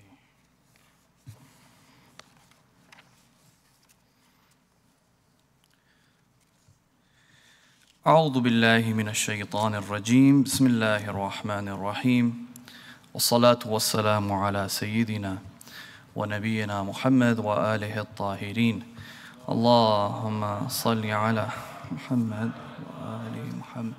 Assalamu alaikum, dear brothers and sisters, dear scholars. My mind was getting ready for a break, and then all of a sudden I hear my name. So my presentation is on Muslim school teachers' perceptions of tarbiyah and implications for professional development. Just a little bit of context. 3 years ago, I returned back from Qom. I took on a local school project here by the name of Al-Hadi School. It's in Scarborough. And you know, next thing I knew, I was the principal of the school. So that's been my role here in the last couple of years. Alhamdulillah, I managed to connect with a lot of specialists, experts in the field from our community, from the Ahlul Sunnah community. I visited Australia twice now, and I connected with a lot of educators in the field over there. They're doing a lot of amazing stuff. But one of the things, we brought to the school was this sort of a new vision, of holistic education. This is the kind of discussion that is prevalent in the field today, holistic education. I have one of the books there by Professor Jack Miller, who really popularized it in the Western academia. Now, when I came back from Qom, I had this idea of, okay, teachers in Islamic schools, Muslim teachers in Islamic schools, part of their role is to give tarbiyah. And here in my mind, tarbiyah, I have a very specific understanding of what that entails. And then when I come to school, I see all of these, teachers from our community, and I realize everyone has their own understanding of, what that means. And I was like, oh, okay, wait, this is interesting. How am I going to navigate this? So I wrote this paper. I presented it in the Islamic Schools Conference last summer in Melbourne. What this paper is really about is trying to see, the different perceptions Muslim teachers in Islamic schools may have. And what does that mean practically for us? In our context, I was focusing more on our particular school context, right? So, Islamic schools, faith-based schools, they say that Muslim teachers are well-equipped to draw on the concept of tarbiyah, to offer this holistic education. And what does tarbiyah mean? Tarbiyah, to put it very simply, is not ta'aleem. Ta'aleem is what they call a transmissive form of educating, where you take, math and science, and you kind of, get those concepts across, to the students. But tarbiyah is a lot more encompassing. It encompasses moral education, character development, nurturing, upbringing. And this is something that Muslim teachers believe that, they're equipped with this tool to kind of offer that to their children. So, therefore, it becomes necessary to figure out what exactly do they really, what is the perception that these educators have when it comes to, what do they mean by tarbiyah? And I have a quote here by one of the Spanish educators. Actually, he taught in Tehran before the revolution. And he says, few would argue that the beliefs teachers hold influence their perceptions and judgments, which in turn affect their behavior in the classroom, or that understanding the belief structures of teachers and teacher candidates is essential to improving their professional preparation and teaching practices. So what did I do? I said I will try and look into some of the research that has already been done. I shortlisted 3 or 4 countries, Britain, Zanzibar, Pakistan, and Malaysia. Very specific schools over there where interviews had been done by with the teachers, and really try to understand what do they believe about tarbiyah when it comes to teaching. So I used a framework by one of these Belgian educators as well. He calls it the personal interpretative framework. So what is this? This is just for the purpose of organizing the interviews.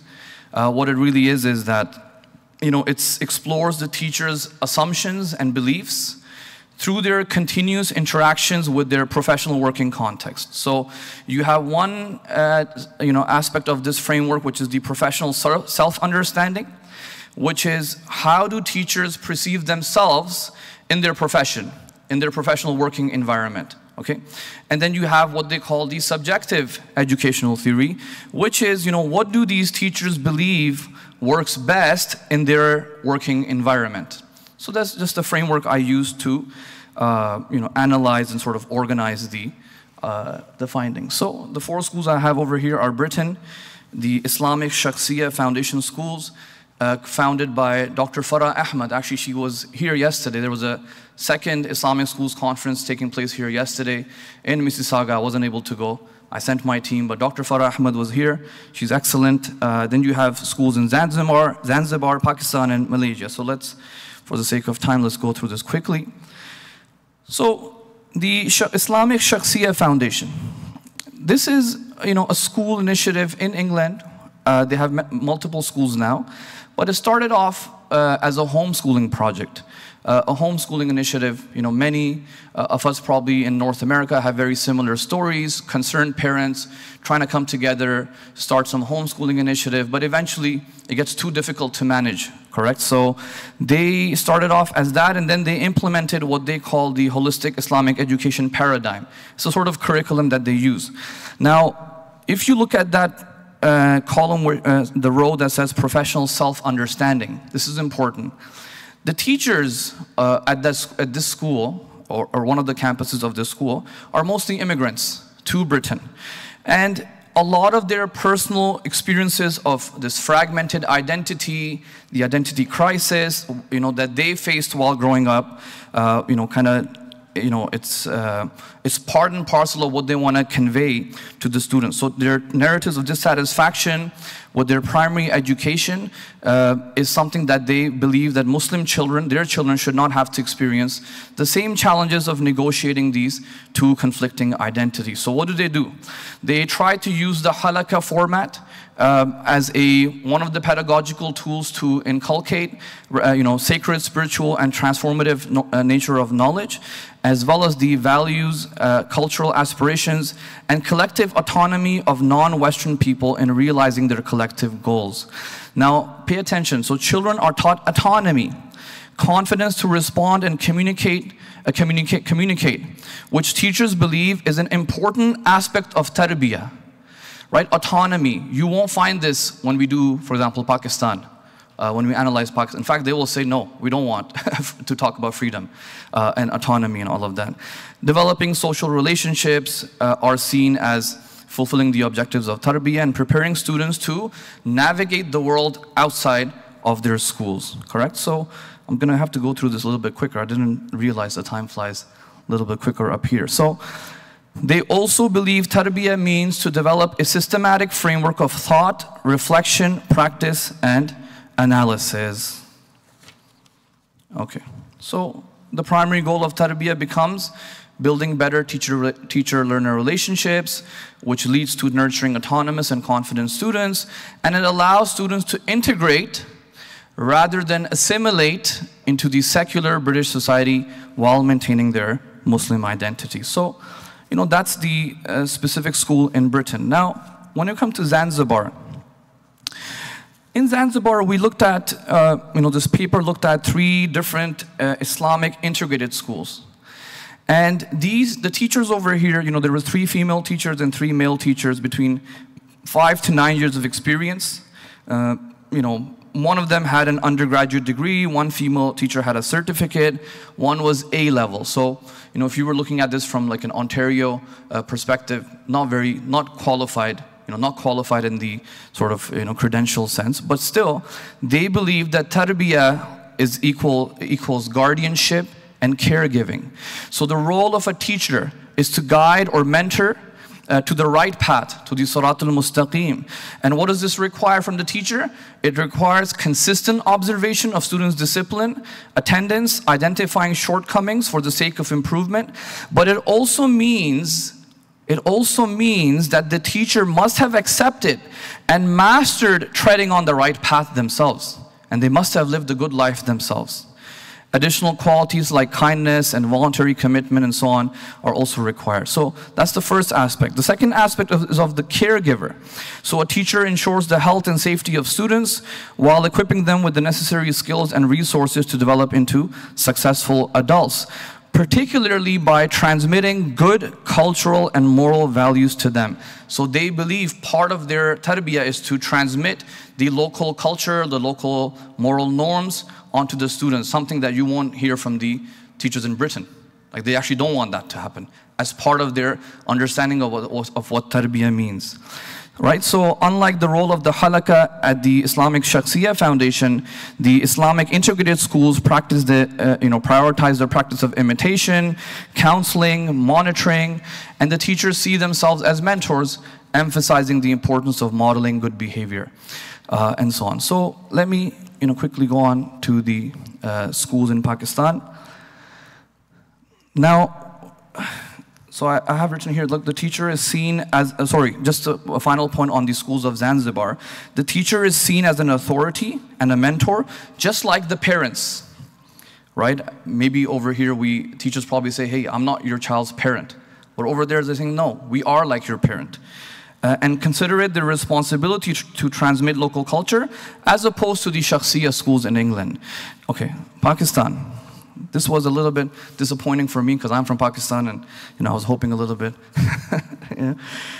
6 secondary schools in Karachi, 2 public schools, 2 private schools, and 2 madrasas. This was very interesting for myself to read. Most of their pedagogies with respects to tarbiyah, so they did believe that yes, it is the role of the teacher to do tarbiyah, but their pedagogies were limited to lectures, Q&A, some storytelling and examinations. It doesn't seem too drastic from the transmissive approach of education.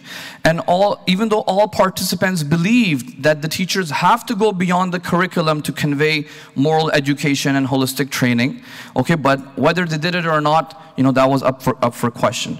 So in terms of the concepts that they wanted to prioritize was stuff like honesty, humility, kindness, and respect.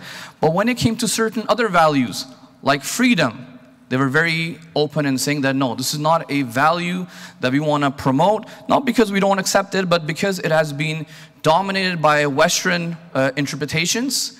This is not a concept that we encourage and promote or discuss or even sort of value in our schools. So this is a very different understanding of tarbiyah. Over here in Canada, Toronto, we may have a very different conversation with students at our schools. So this is something that is, kind of important to, focus on. They also emphasized policing student behavior with regards to manners and etiquettes, and, that's so on. So it's all in the paper, inshallah. I hope maybe it'll get published. The details and stuff are in the paper. Let's go to the school in Malaysia. Now, when I did present this in Melbourne, there were some Malaysian, teachers sitting there, and I was happy that they kind of agreed with some of the stuff I was writing. The school in Malaysia were lower secondary schools, what we call over here middle schools, so grade 7, 8, maybe 9. 22 Islamic education teachers were interviewed, 9 male and 13 female. 12 taught in the secondary, national secondary schools, 3 in technical secondary schools, and the rest were in religious secondary schools.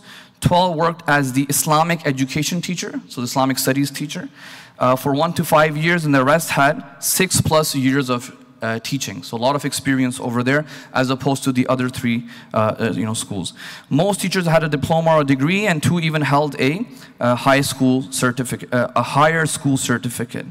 Now, as far as their subjective educational theories, okay, teachers believe that tarbiyah positively contributes to the development of students, but they said it requires a good relationship with the students. And one of their complaints is that, well, there's not enough time. If we are coming to class, and by the time students, transition between classes, and then the time it takes to, get the kids to settle, the class is already over. All we've done is just taught the curriculum aspect, and there's no actual time to do the tarbiyah. That was one of their complaints. Tarbiyah requires time and dedication, and it requires teachers to go beyond basic responsibilities. This was a common theme in the Malaysian schools, that some teachers were complaining that, look, tarbiyah requires a voluntary spirit, right? And maybe some staff is not interested in putting in, extra time, extra effort, going the extra mile to build a relationship with a student. So they're like, hey, look, some of us are putting in the effort, but some of us are not. So, there's a belief issue over here. Some believe that they are responsible for conveying the curriculum material only.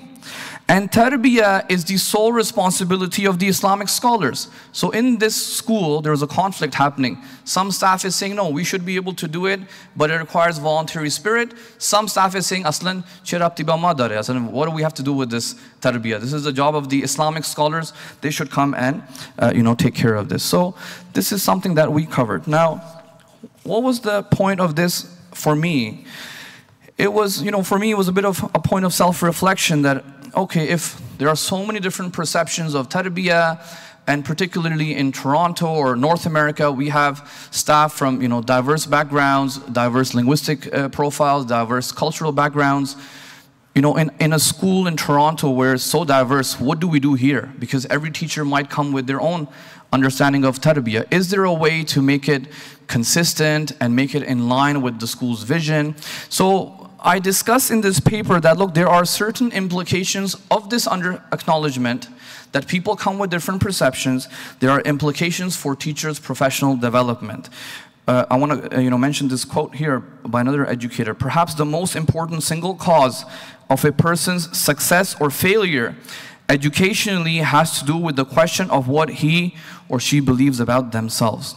So despite exploring these limited schools, the diversity and at times the contradictory perceptions and practical applications of tarbiyah held by Muslim teachers is very evident. Okay, it's very clear.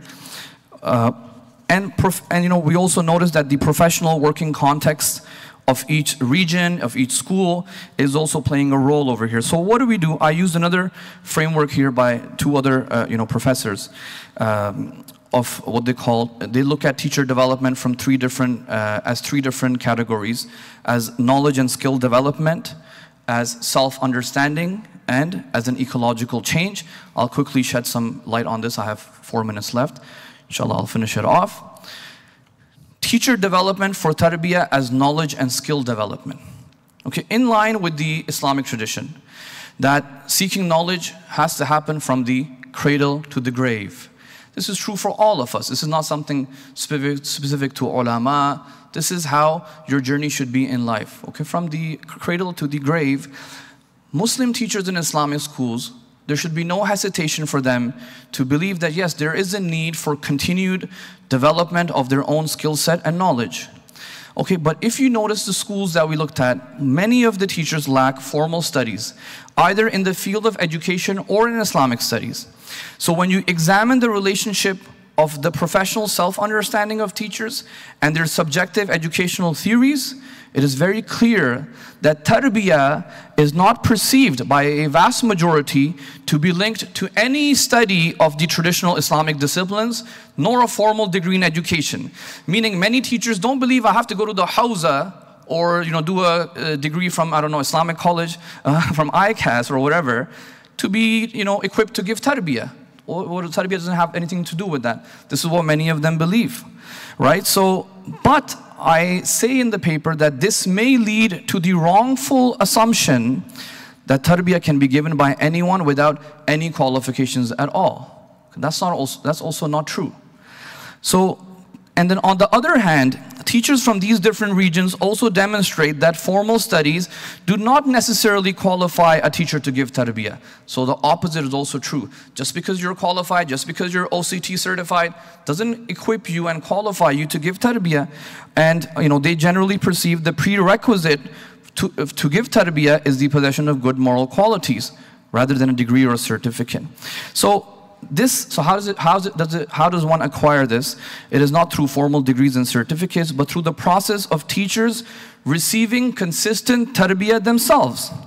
So one of the ways I believe this can be done is by creating teacher development initiatives that focus on holistic training and the tarbiyah of Muslim teachers.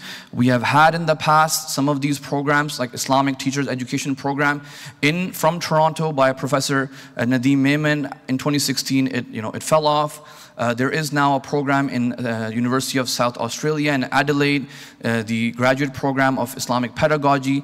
But I'm arguing in this paper that this is something that we need to look into to get teachers, trained in some sort of Islamic pedagogy. The second aspect is teacher development as self-understanding. Surprisingly, in these interviews, very little mention of self-reflection as a catalyst for improving tarbiyah was discussed. Right? Jawadi's speech is saying that we are people of forgetfulness. So you need to do muhasabah, you need to have self-reckoning, self-accountability, which is part of our tradition. But unfortunately, this is not something that is even mentioned in some of these interviews. It is important for teachers to grow in their practice, self-reflect on their beliefs, dogmas, and limitations, as it's necessary to do that for further development of their ideas and teaching practices. Part of the way you can do that, for example, besides the basic, self-reflection forms, is by getting staff to write philosophy statements, their own philosophy statements that are, living documents that they can work on, and, experts and scholars can even, critique those philosophy statements to refine the teacher's own philosophy and pedagogy. And I will end off with the last point over here: teacher development as an ecological change. There are a lot of barriers outside of the classroom, outside of the school, that can impede teachers' professional development. And this is more for the stakeholders, the leaders that are in the community. Teachers in Malaysia were complaining that some of their colleagues do not share the similar work ethics, while teachers in Pakistan and Zanzibar were complaining about poor pay and lack of resources. And the degree of collaboration amongst the teachers is not as good, particularly when it comes to tarbiyah, moral education, and character building of students. So effective leadership in this regard, effective leadership can help provide a supportive context for teacher development efforts, and the supportive role of leaders towards teachers is something that needs to be looked at, yes, so an improved ethos where stakeholders, parents, and the community value teachers' role as a murabbi can be instilled to develop a more nuanced and comprehensive perception and pedagogy of tarbiyah. Inshallah, I will wrap it up right now. I did want to make one last quote. Maybe in the Q&A I can quote this. It's a very important book by a Christian theologian and educator, Dwayne Hubner.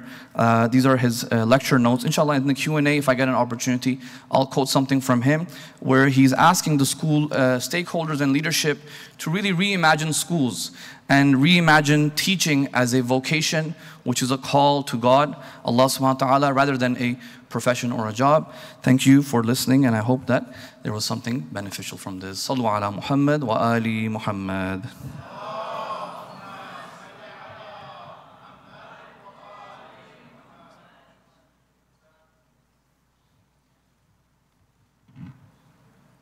Thank you, Sayyid Ali Imran, for sharing your educational insights with us. I think that was really informative and comprehensive, and gets to the heart of a lot of the challenges we face in building effective schools to preserve our values and heritage.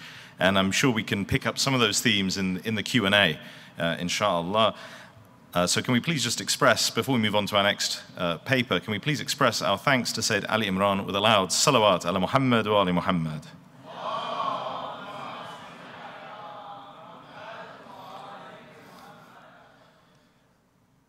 So our next speaker is Dr. Hawra Al-Hassan. Now, Dr. Hawra Al-Hassan is a scholar of literature. She was a fellow at the University of Cambridge, and she is now based in Saudi Arabia. She will be talking to us about ghurba and the emergence of a gendered pious consciousness in popular religious novels by Arab women. And I think just to sort of give you a bit of context on this, one of the areas of Dr. Hawra's research, which is really interesting, is on the sister of Shaheed Muhammad Baqir al-Sadr, Bint al-Huda. So I don't know if many of you know this, but Bint al-Huda, Shaheed Sadr's sister, was also a great scholar in her own right, an extremely eloquent and well-educated woman. And on top of that, she was also a novelist. So she actually wrote Arabic novels and short stories as a way of conveying religious ideas and religious ethics to her audience. And this is something that Dr. Hawra Al-Hassan has touched on in her other research and her other writings as well. So I advise you to look at that, to seek those out if you're interested. But now, without further ado, I would just like to thank Dr. Hawra for joining us and for putting this together. And can we please welcome her with a loud salawat ala Muhammad wa ali Muhammad. Bismillahir Rahmanir Rahim, wassalatu wassalam ala Rasulillah. To discuss God in the modern world is, in essence, to discuss the meaning of modernity. Today's presentation begins with the premise that the novel is a very unique manifestation of European modernity that was imported in the 20th century to various non-Western contexts, including the Arab world. The reason why literature specifically and cultural production like art and music more generally are not considered central in an understanding of the place of God in the hearts of believers and in their societies is because cultural production is seen as a byproduct of more important social, political and historical processes, such as the rise of secularism. However, today I would like to argue that literature has the ability, the unique ability to shape perceptions of God in the modern world in ways in which other forms of knowledge are not able to do. And I think the power of literature emanates from the power of narrative and storytelling.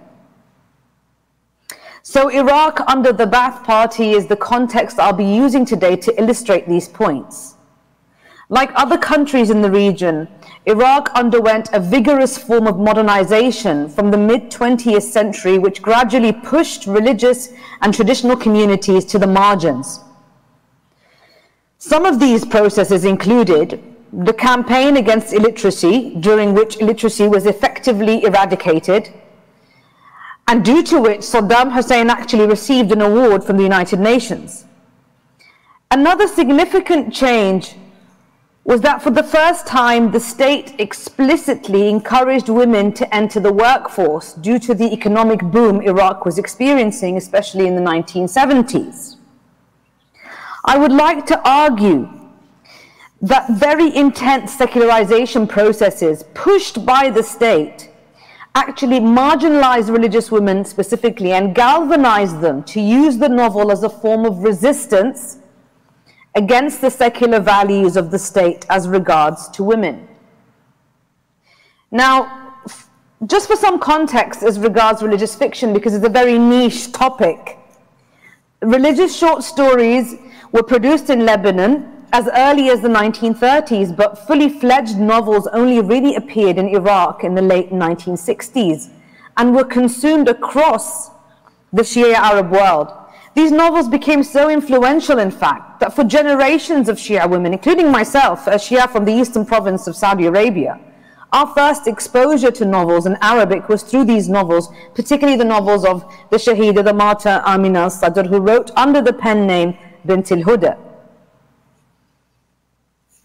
The plots of these novels were quite predictable, usually involving reform through marriage. So a male character is reformed through marriage to a pious wife, who tends to be the protagonist of the novel.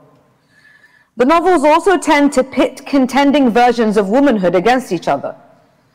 So you have a woman that symbolizes the new Iraqi woman, and then a more traditional character whose values are in conflict with her. Now, as the title of the presentation indicates, I'll be looking at a particular concept, and that of ghurba, to help me understand how these novels functioned in a particular society and how they propagated a value system that could be shared amongst traditional women, helping them to ultimately overcome their sense of ghurba. Now, from a Shia perspective, we are quite familiar with the idea of ghurba, or being a gharib, in the physical sense of not being at home. The sense of sadness and alienation that this entails. But the origins of the word actually come from the word gharb, which means west. So that implies that this kind of alienation is rooted in moving westwards, away from one's homeland. Now, early Shia religious fiction is interesting in that it is driven by feelings of not belonging to Iraq itself, what we call ghurbat al-watan, or the ghurba of the homeland, implying that Iraq had been changed so much by the onslaught of foreign ideas and the almost violent onset of modernity that it was no longer recognizable as a Muslim country, and as such, its religious citizens didn't feel at home in it. We know that some traditional families, for example, felt that they could not send their daughters to state schools as they feared that they would potentially corrupt their children with the new values of freedom and socialism espoused by the Ba'ath state. Now, we see that religious fiction reflects a more nuanced view of the West, with the mass exodus of the Iraqi Shia after the Intifada of 1991. And here the West is seen as a safe haven and as a space to potentially create that ideal Muslim ummah that is not nationalist in nature, but we'll come to that later. I have here an interesting picture from a publication by the Iraqi government during the 1960s, and you can see here the way the abah, the traditional female attire in Iraq and in other places in the Arab world, is looked down upon and is seen as somewhat dated. So I don't know if it's clear here, but the picture says the sight of an Iraqi woman in an abah is becoming something of the past. I mentioned previously that literacy rates plummeted in a very short time in Iraq, so the government exploited this new readership that was receptive to its nationalist propaganda. It therefore produced many women's magazines like this one, and sometimes even more explicit than this one, specifically targeted at women, as well as translated romance novels from European languages. Now, it is in this context that the novels of Amina Sadr or Bint al-Huda should be read. The author of the first proper religious novel, she paved the way for others and made it acceptable for women to write. She was, of course, executed for her political and social activism alongside her brother Ayatullah Muhammad Baqir Sadr. By the year of her execution by the Saddam regime in 1980, Amina Sadr's first novel, Virtue Prevails, written in 1969, was already in its 6th reprint in 9 years. So it was extremely, extremely popular. In the introduction to this novel, she says explicitly that writing is a direct response to the fear of the onslaught of foreign ideas and secularization which has affected all sectors of Iraqi society. She also expresses her view that women are sort of the first line of defense and therefore more vulnerable to these ideas proposed by the state. And because of the rise in a female reading public and the proliferation of secular publications sponsored by the state, she felt that it was imperative for her to write back and to provide an alternative for young Shia girls. So here are some excerpts from the novel itself. I'm not a novelist or story writer, she says. I've never tried before this to write a story. Rather, what I present to you is merely one of many pictures of the society in which we live and an example from real life. Now, realism is central to the literary project of Amina Sadr. She believes that what she writes is a reflection, a real reflection of society rather than a sort of fantasy. Now, the story of Virtue Prevails revolves around two maternal cousins, Naqa on the one hand and Su'ad on the other. Now, Naqa, as her name suggests, means purity, represents virtue, and the latter, Su'ad, whose name means happy or lucky, represents vice. The plot begins with the news that 16-year-old Naqa is engaged to be married to a virtuous man named Ibrahim. And her older cousin Suad is already married, but is a kind of quintessential modern Iraqi woman in that she is not covered. She spends her days in beauty salons and her evenings in clubs. She also attends mixed parties and swimming pools, and so clearly we have a stark contrast between the two women. And the thing with early religious fiction is that we have a sort of caricature of women, where women are not, the female characters are more symbols than real, kind of real breathing characters. So aesthetically, from an aesthetics point of view, characterization is quite weak. This is an example of dialogue between the two cousins. And so in chapter 1 of Virtue Prevails, Suad attacks her cousin Naqa's lifestyle, saying the following: "And is this pathetic lifestyle you love and the isolation you have imposed on yourself part of your personal faith?" So Suad reprimands her cousin for spending most of her time in the home and for not being ambitious enough to consider going to university. Instead, Naqa says she is enrolled in a segregated women's college where she learns to sew. She does indeed spend most of her time indoors and has very limited social interaction. And this, of course, relates to the idea of ghurba. And so this self-isolation represents a fear of contamination from the outside community. So when Naqa asserts playfully that there are many women like her, Suad responds, "What is this society? Why can't we see them publicly, these millions who share your views?" This is a very important line because it highlights the marginalization of clerical communities and traditional families in Iraq. So we are looking at a time where the prevalent culture is a secular one and where religious people felt very isolated. By the end of the novel, Suad is eventually threatened with divorce by her husband, who is the character who is reformed through contact with Naqa. Now, I'd like to make a very important point. I don't think that Bint al-Huda or Amin al-Sadr, the martyr Amin al-Sadr, was saying that women shouldn't go to university. Remember, this is the person who was one of the kind of was at the forefront of religious women's rights. She established a girls' school. She established several centers for economic empowerment. She herself was not married. She was homeschooled all her life. So the idea is that the novel is not to be taken at face value. It's intended to be a weapon that is used against a particular ideology rather than to be taken literally. Now, I'd like to look at another novel just to highlight the diversity that we have in this particular genre. So I want to look at the book, a book by Khawla al-Qazwini, who is a very prolific and very, very famous Kuwaiti-Iraqi writer. So she's of Iraqi origin, and before the borders were clearly demarcated, and she still writes to this day. Now, the book was published in 1993 and was banned in Kuwait.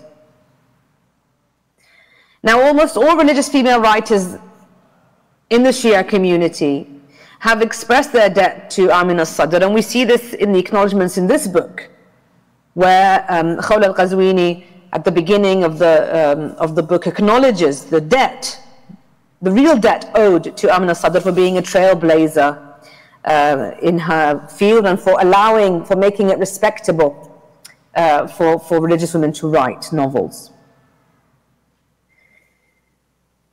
Now, remember, this is 1993 now. Now, the book that we just looked at had the publishing date of 1969, when Islamic discourses were not ascendant. This is pre-revolution.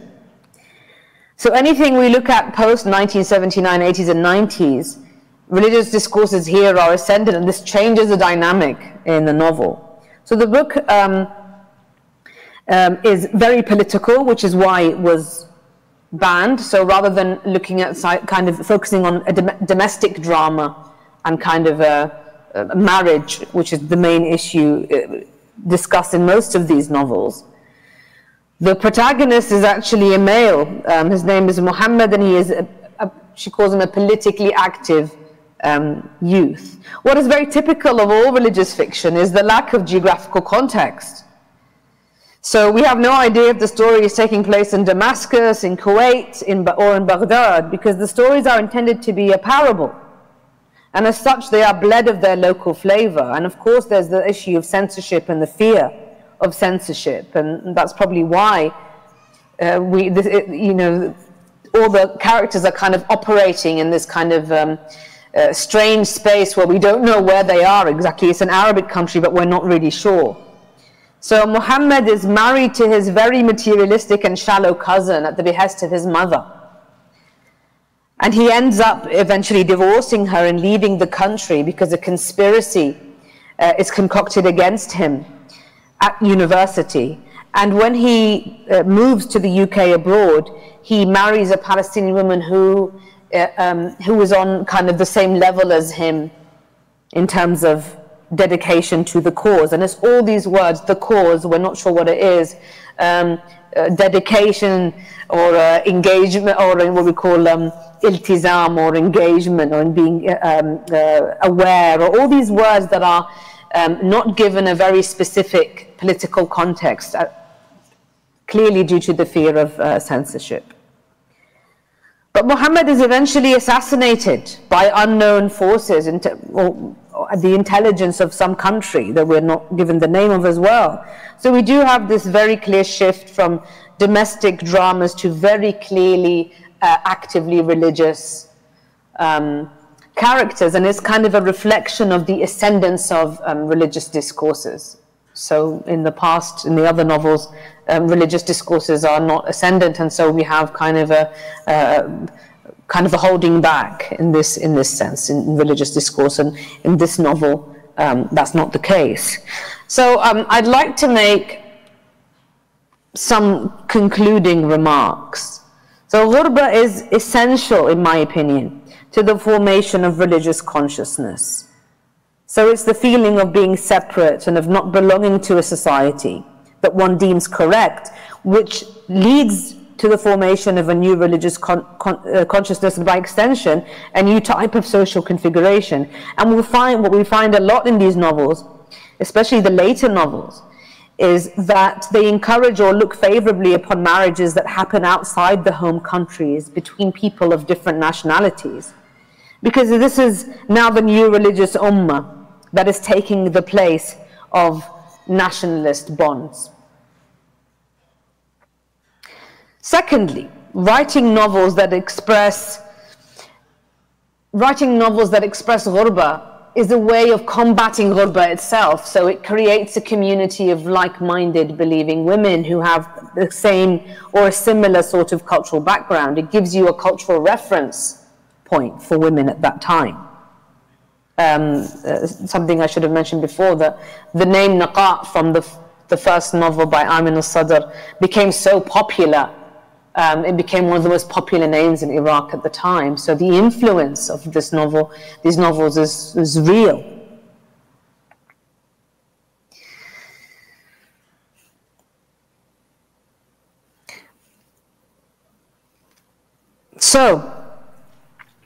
So in this Iraqi case, we have a very specific case where we have a modern form, or a genre, as we would say in literary studies, that is essentially a secular genre that has emerged from secular processes.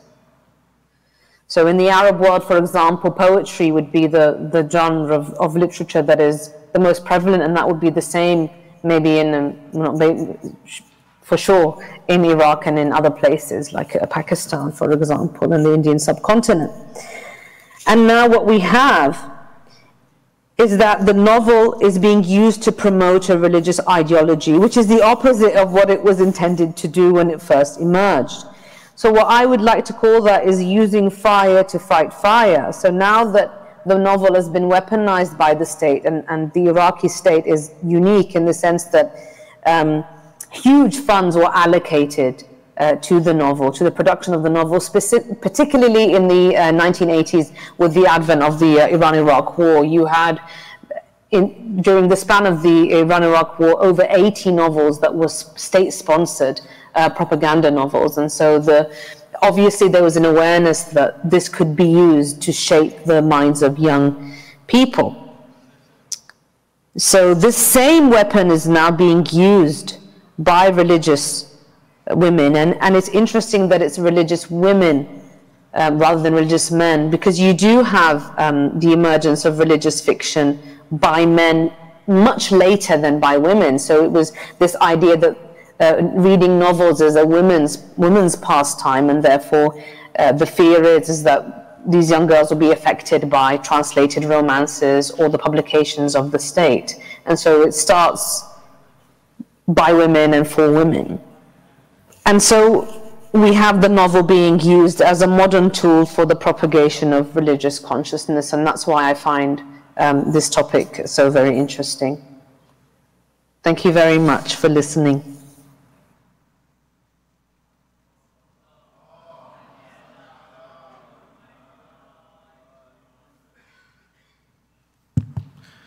Thank you very much, Dr. Hora Al-Hassan, for that enlightening presentation on religious novels in Arabic. And I think I think there are a few points that are worth highlighting in that talk. First of all, this idea of ghurba, of alienation. Now, while Dr. Hora was talking about this sense of ghurba for Shia communities and religious Shia communities, especially in the Middle East, in the Arab context, in Iraq, in Kuwait, in other places, I think that sense of ghurba, that sense of alienation, is something that we as Muslims and Shias living in the West can relate to very strongly. You know, this idea of not belonging, of being an outsider in one's own society, in one's own country, is something that we've all experienced, whether we are, whether born Muslims or reverts.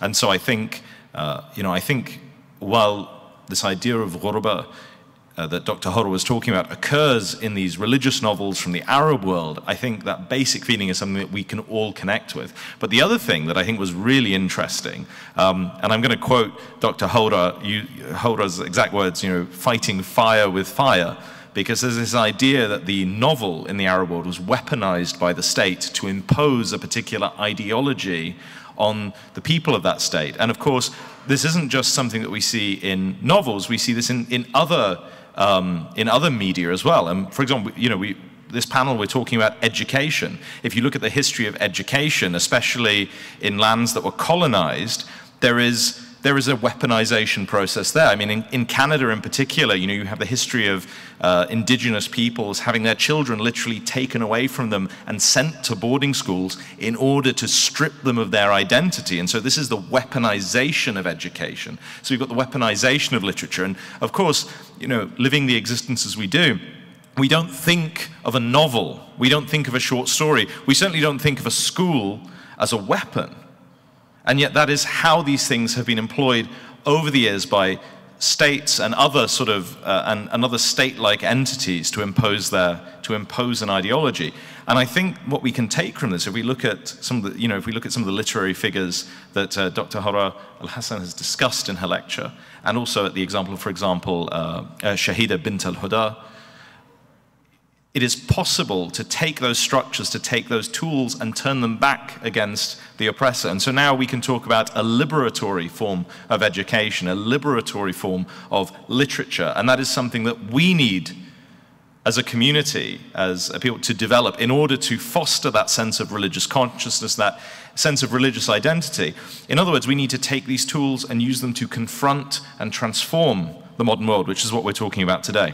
So can we just express our heartfelt thanks to Dr. Hora once again with a loud salawat ala Muhammad wa ali Muhammad.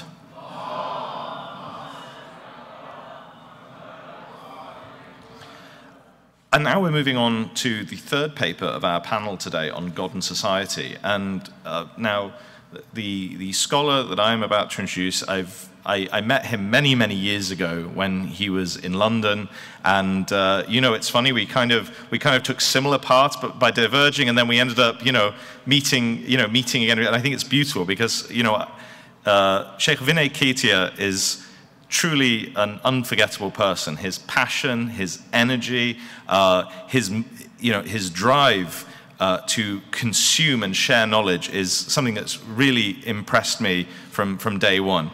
And just to see you know, almost taking, you know, when you don't see someone for a long time and then you see them again, you sort of notice how much they've changed, how much they've grown. I think, you know, one of the great things for me, like Sheikh Vinay and I are of a similar age, it's just it's amazing seeing how far he's come on his journey and the things he's doing here now. Not just, I believe he was Director of Religious Affairs here at Sadiq School for several years, and he's done his PhD recently from McMaster. It's a fascinating subject, and also leading the Shia Research Institute as its academic director. He's really an accomplished scholar, community activist, an all-round great guy.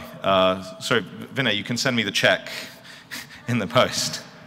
And on top of all that, you know, this is his home turf, so he has home team advantage. So when I ask you in a moment, and hold your salawat, when I ask you to give a salawat, this is, you know, he is one of your own. So I need you to show Dar es Salaam Jamaat, those guys, you know, show them how much you appreciate Sheikh Vinay as I invite him to talk about modernism, secularism, the Shia youth, and exploration of categories. Please welcome Sheikh Vinay to the podium with a loud salawat ala Muhammad wa ali Muhammad.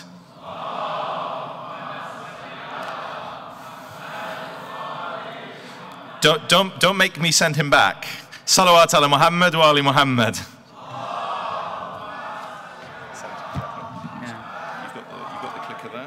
Yeah. The time is just over there. Perfect. Thank you.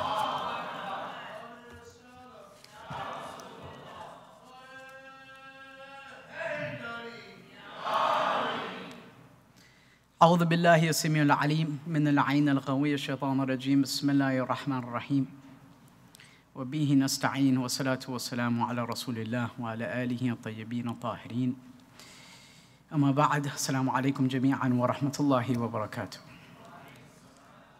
Yes, this is home. I know most of you. We have so many brothers and sisters visiting from abroad, and it's nice to welcome you all here to our home at JCC and in Toronto. What I'm going to present is not, I mean, I chose not to make this kind of a laborious kind of academic conference paper, but to make it a little bit more pastoral, just because in seeing the brothers and sisters that are here, you know, I chose to do that. And the topic that I've chosen today is based on, as Alexander mentioned, I was the religious director at Sadiq for many years. For about 5 years or 4 years as director. I worked there for another 4, so about 9.5 years I worked directly with the students of Sadiq. And I've been with the community for 22 years now, and I've had time to reflect over those experiences, right? In being at the helm of the largest, probably one of the largest Shia Islamic schools in North America with 800 students, and over 1,000 parents that I interacted with on a daily basis over a period of a decade. And to that effect, I'll quote a hadith of the Prophet, peace and blessings be upon him and his family, where he says, يَا ابْنِ مَسْعُودٍ يَأْتِي عَلَى نَاسِ زَمَانُ الصَّابِرِ فِيهِ عَلَى دِينِهِ مِثْلُ الْقَابِضِ عَلَى الْجَمْرِ بِكَفِّهِ. That, O Ibn Mas'ud, a time of forbearance will come upon the people in which one's religion will be akin to a man holding a red-hot coal in the palm of his hand. That religion will be something difficult to hold on to. And this is what got me thinking that there's a bifurcation going on very often between ideals as to what a pious Muslim looks like, or what correct practice or orthodoxy looks like. And this tends to be the concern of the theologian or the jurist. And this is often described as what is as an Islam which is lived according to a traditional textual understanding. And these are all the things that the ideal pious Muslim aspires to live by, shall we say. And realities can be thought of what people actually believe. What do they actually practice? And this tends to be the concern of the ethnographer or the anthropologist of religion. And I found myself over these years, over this period of 10 years, stuck in this kind of juxtaposition between ideals and realities. And we start asking these questions: to be a good Muslim and to live a normal life, what do these categories mean? And when faced with an opposition, it almost becomes a battle between competing cultural rubrics. So there's a tussle taking place between competing cultural rubrics. One is a commitment to autonomy, to this kind of absolute sense of autonomy, and the other one is a commitment to a scripture-based organized religion. These are cases when we hear, for example, I remember when I was at the school, I used to hear, well, boys and girls can't play sports together because Sheikh said it's not allowed. It had nothing to do with God. It had to do with because the person wearing that outfit said you can't do it. And I always remember we would have these conversations in staff meetings. If there's any of my fellow Sadiq staff here, you'll remember, and I always remember, it's not because Sheikh said you can't do it. The man that's dressed in this costume told you you can't play sports together. It has nothing to do with that. It has to do with a deeper commitment to God. But it was almost seen as if the man dressed like me is restricting their autonomy. And there's a deeper reason for this, right? And it brings us to something that Robert George describes in his book, The Clash of Orthodoxy, where liberalism rejects an authority that lies outside of the individual or what the collective self deems reasonable. So what are these competing rubrics? They are the orthodoxy, inclusive of all of its allowances, as represented by Marja'iyya in the 12-verse Shi'i context, and on the other side, New Age liberalism. It is so ubiquitous that it is not even named. What makes this so interesting is that New Age liberalism, which I will define shortly, is so ingrained within the social consciousness of youth and a portion of parents that it needs to be unpacked and identified in its parts. Liberalism is what religious tradition was in Western Atlantic states, perhaps prior to the Second World War, in the sense that Christianity informed so many aspects of Western social existence that it was not something which needed to be found or defined. We cannot understand the experience of youth unless we understand the social and political philosophies that shape their worldviews and self-perception, even if they themselves don't understand what these are. This is something that Shaykh Mutahari pointed to. I remember reading an Arabic translation of some of his lectures called Al-Imdad al-Ghaybi fi Hayat al-Bashariyya. This was, of course, written years and years and decades ago, where he talks about this crisis within human beings. And he talks about the foundational departure from which people build their worldviews. And I've always been very interested in this, right? So when I would sit with a youngster who would come to see me, and they would say, I'm having this problem, I have this girlfriend or boyfriend or whatever the situation is, and I just find this is too limiting, this is too limiting, this is too limiting. I would want to understand their foundational point of departure. Where are they coming from? Where is the root of their problem? Rather than opening up a risala amaliya and reading to them, parroting to them a fatwa of why something is wrong, I want to understand the point of departure. What philosophies have informed their life? Then I would go a step further and I would meet their parents. And I would ask their parents the same question. And the parents would look at me blank-faced. Because as I said, liberalism is so ubiquitous that Muslims have consumed it entirely that they don't even understand what it is.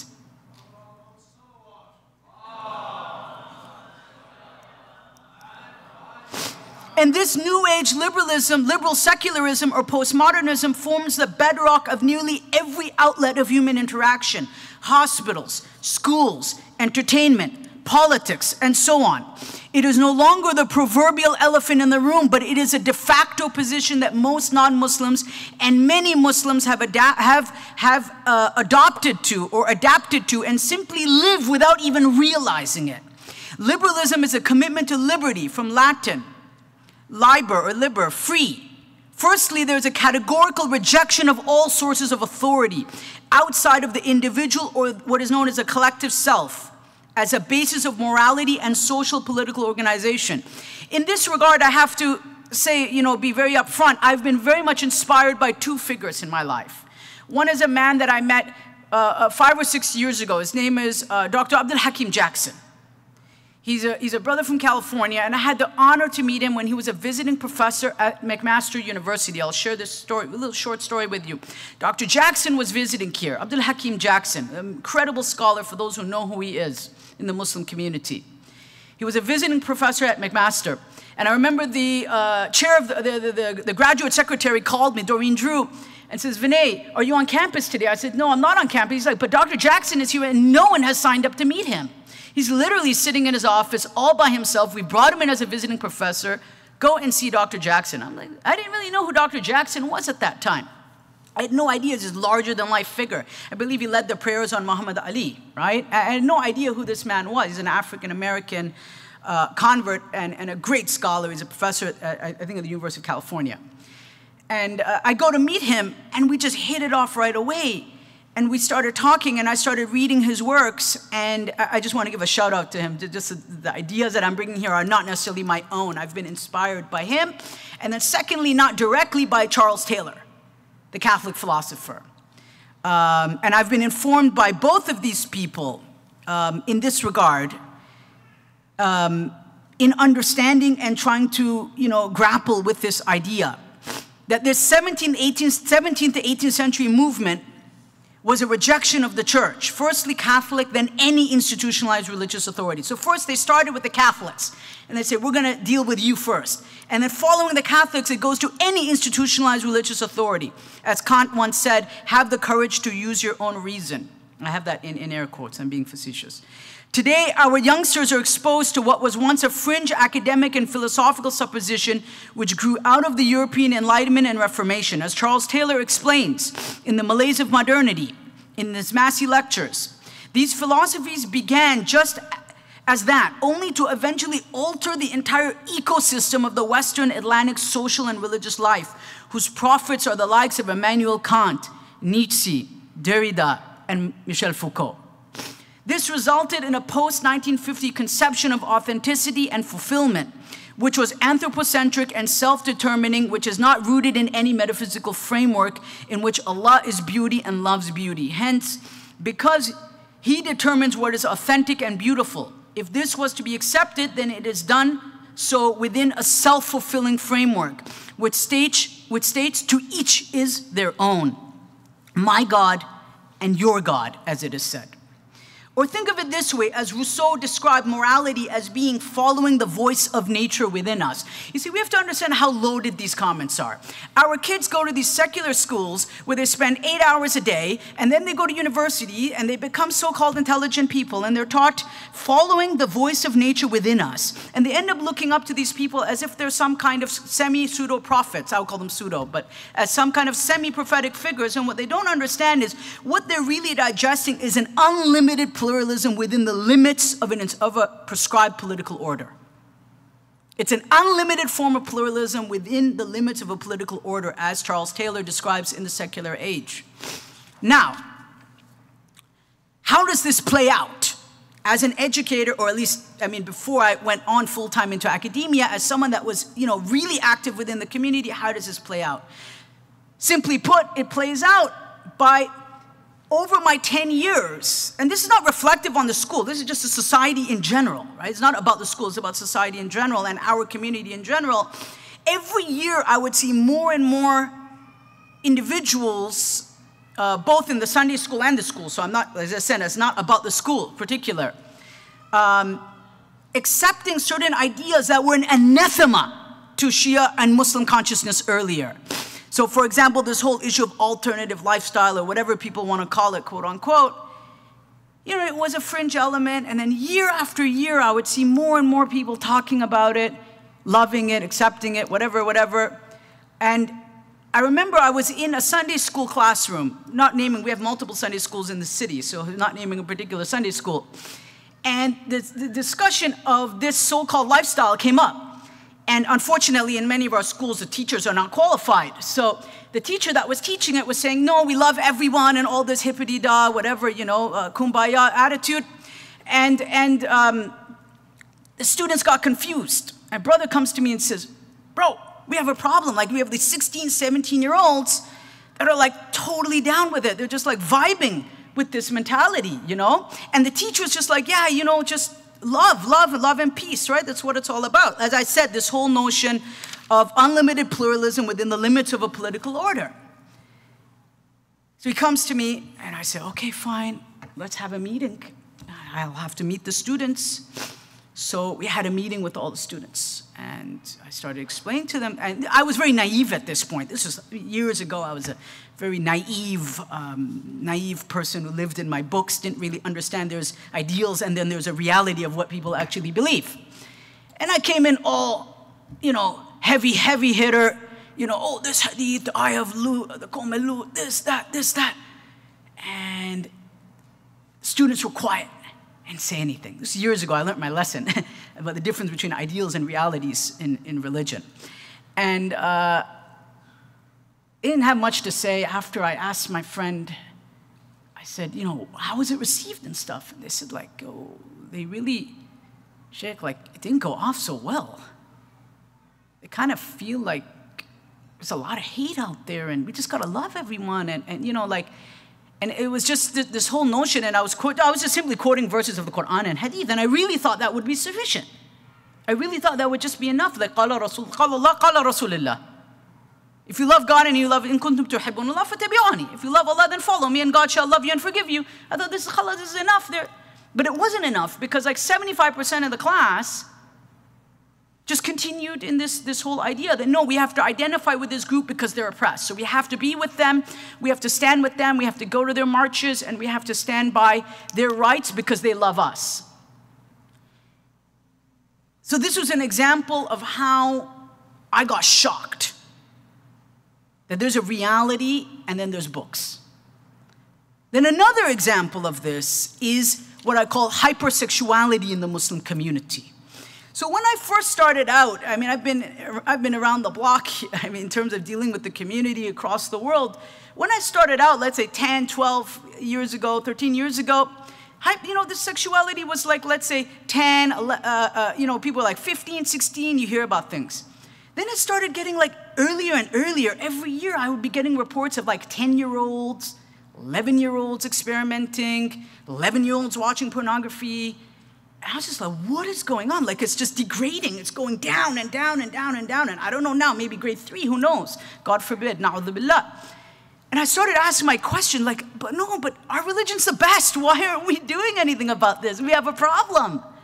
We have the best religion, and we have all these Ayatullahs, and they have so many books they've written, and people who have come from Iran and Iraq, and they're all like, they've got all these ijazas and all this stuff. They're all like brimstone. They're all fired up, but yet the kids are still engaging in sexual activity at the age of 12. And it's getting worse and worse, so the people in the turbans maybe aren't doing the right job, including myself, first and foremost, at the front of that, of not doing the right job, perhaps. I started thinking more deeply, and then I met Dr. Jackson. And he says, brother, you're looking at it the wrong way. And I said, Dr. Jackson, how am I looking at it the wrong way? He says, you have to understand their point of departure. You're treating the symptom. You have to understand what is the core of their heart and their mind. I said, Dr. Jackson, tell me more. This is an honor. Like, I spent like 2-3 days with Dr. Abdullah. I didn't know who he was at that time. He's such a famous, one of the most famous Muslim thinkers in the United States. And so we're out for a Philly cheesesteak with Dr. Jackson. And I'm like, tell me more. Like, how do you raise your kids in today's world? He says, I wrote a book for my daughter. She's 16 years old. I said, amazing. What's in the book? He says, we're covering the ahkam of wudu at the moment. I said, okay. But he's like, for the first 50 pages of the book are about the pitfalls of neoliberalism. The first 50 pages. Now I'm on wudu and I'm not worried. The rest fits in because I wanted her to have a point of departure in her life, to understand the bankruptcy of this vacuous, nihilist filth, which is this, idea of unlimited pluralism. Not to say that Islam, as he's written extensively, I don't want to misrepresent his ideas, he's written extensively on Islamic secularity and all of that. Not that Islam rejects secularism, no. But here we're talking about something else. I suggest you look at his article called The Effects of Atheism on the Muslim Mosque. Please take a look, everyone, you can go and look at it. It's a very important article. So then I started realizing, maybe I got it wrong. I need to readjust the way I approach these issues. So I started reading Charles Taylor.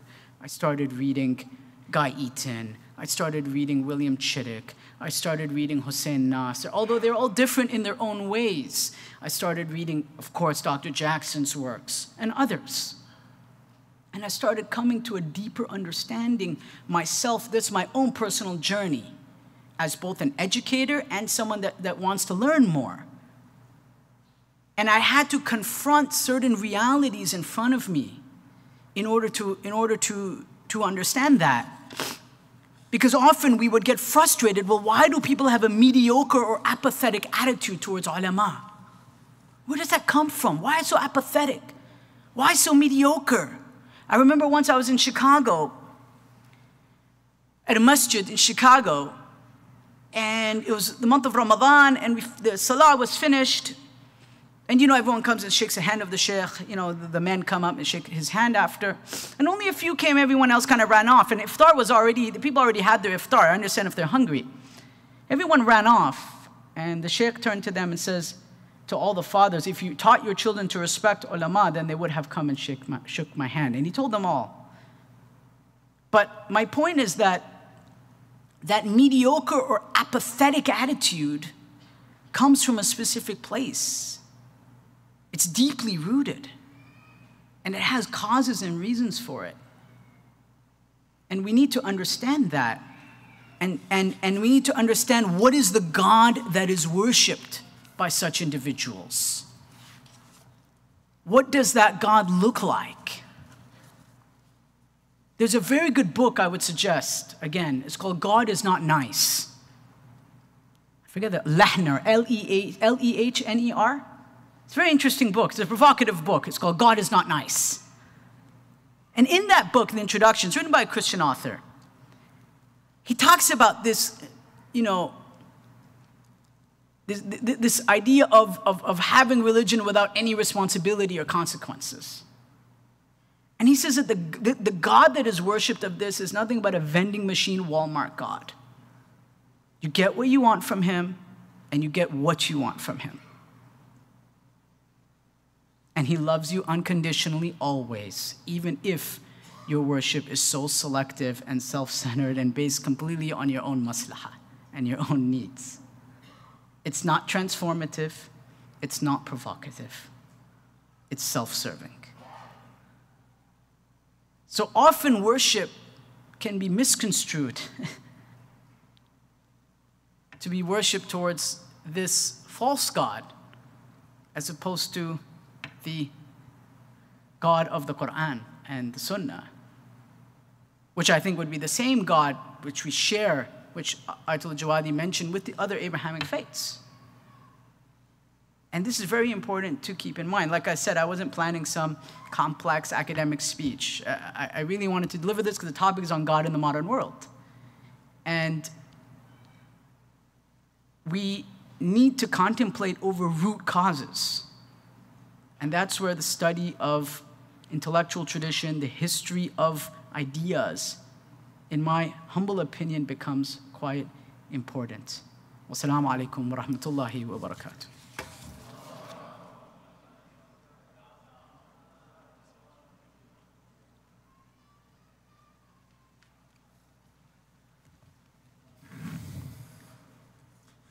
Thank you very much, Sheikh Vinay, for that provocative and timely presentation. I think Sheikh Vinay managed to tie together a number of strands there. And again, I think it links to both of the previous papers on this panel. You know, in this idea of secular education, secularization, and sort of being taught almost to expect that religion should serve our needs in a very sort of materialistic sense, that religion should make it, religion should be happy. I love the phrase that you used, Sheikhna, which was a Walmart vending machine sort of God. And it reminds me of a phrase that I heard somewhere else. I can't remember who said it, but it was a nice turn of phrase as well, that instead of theism, we have therapeutic deism. In that God, and by the way, deism, so deism, theism, so theism is like the God of the Abrahamic faiths. Deism, deus, is like this sort of idea of I believe in a higher power, And so this idea of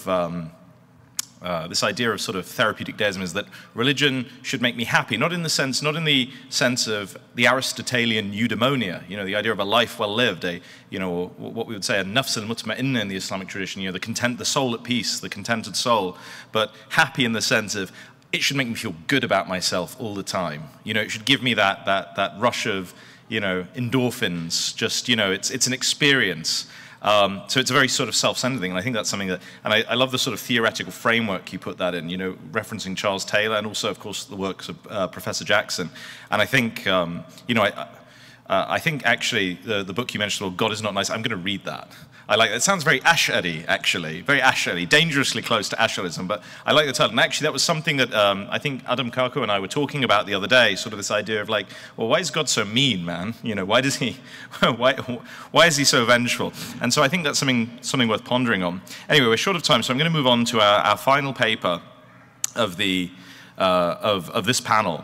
And that is going to be delivered by Sheikh Dr. Murtada Ali Dina. And now, I've introduced Sheikh Ali Dina several times in my career at conferences, and I have to say again, like Sayyid Rizvi, Sheikh Ali Dina was one of those speakers that I encountered in my younger days, so not so long ago, no, actually very, very long ago. When I was looking for resources in English on Islam and especially on the Quran, and I remember coming across some of Sheikh Ali Dina's lecture series on alislam.org and just devouring some of his Ramadan lectures, some of his Muharram lectures, and when I think of Sheikh Ali Dina, I think of someone who has this deep love for the Quran, and also this deep love of conveying the message of the Quran to others, and he's very effective in how he does it. He actually is he's so calm, when he's speaking. I know I was just talking about therapeutic deism, but it feels good listening to Sheikh Ali Dina talk about the Quran. And he manages to beautifully illustrate its subtleties and its meanings. And I think, we referenced Charles Taylor, a secular age. I think we need to ask ourselves, what does it mean to read the Quran in a secular age, in an age of the modern jahiliyyah, or the modern ignorance that Ayatullah Jawadi referenced at the beginning of today's program. And so without further ado, I would like to introduce Sheikh Ali Dina, who's really a treasure of the community. He'll be presenting via video. And so can I ask us all to welcome him with a loud salawat ala Muhammad wa ali Muhammad. أعوذ بالله من الشيطان الرجيم بسم الله الرحمن الرحيم الحمد لله والصلاة والسلام على سيدنا ونبينا محمد وآله الطاهرين.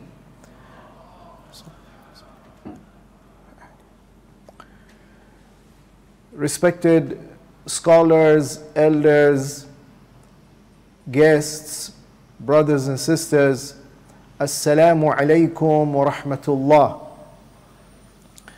With warm greetings and salutations from the proximity of Amirul Mu'mineen, Mawla al-Muwahhideen, Ali ibn Abi Talib, alayhimus salam, I share with you message of greetings and benedictions and salutations. And I would like to begin with inspiration from the guidance of Amirul Mu'mineen alayhi salam regarding the presence of God in the modern world. In one of the sermons recorded in Nahjul Balagha, Hazrat says, Alhamdulillah, الحمد لله الذي بطن خفيات الأمور ودلت عليه أعلام الظهور. All praise belongs to God and God alone, who knows the secrets of everything and every affair,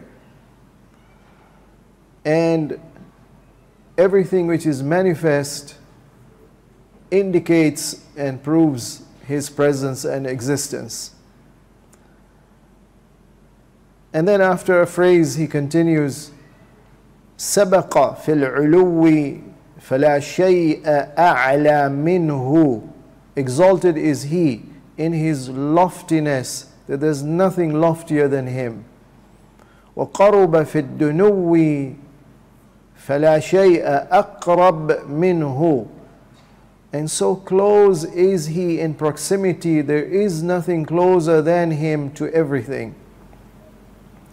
فلا استعلاؤه باعده عن شيء من خلقه ولا قربه ساواهم في المكان به.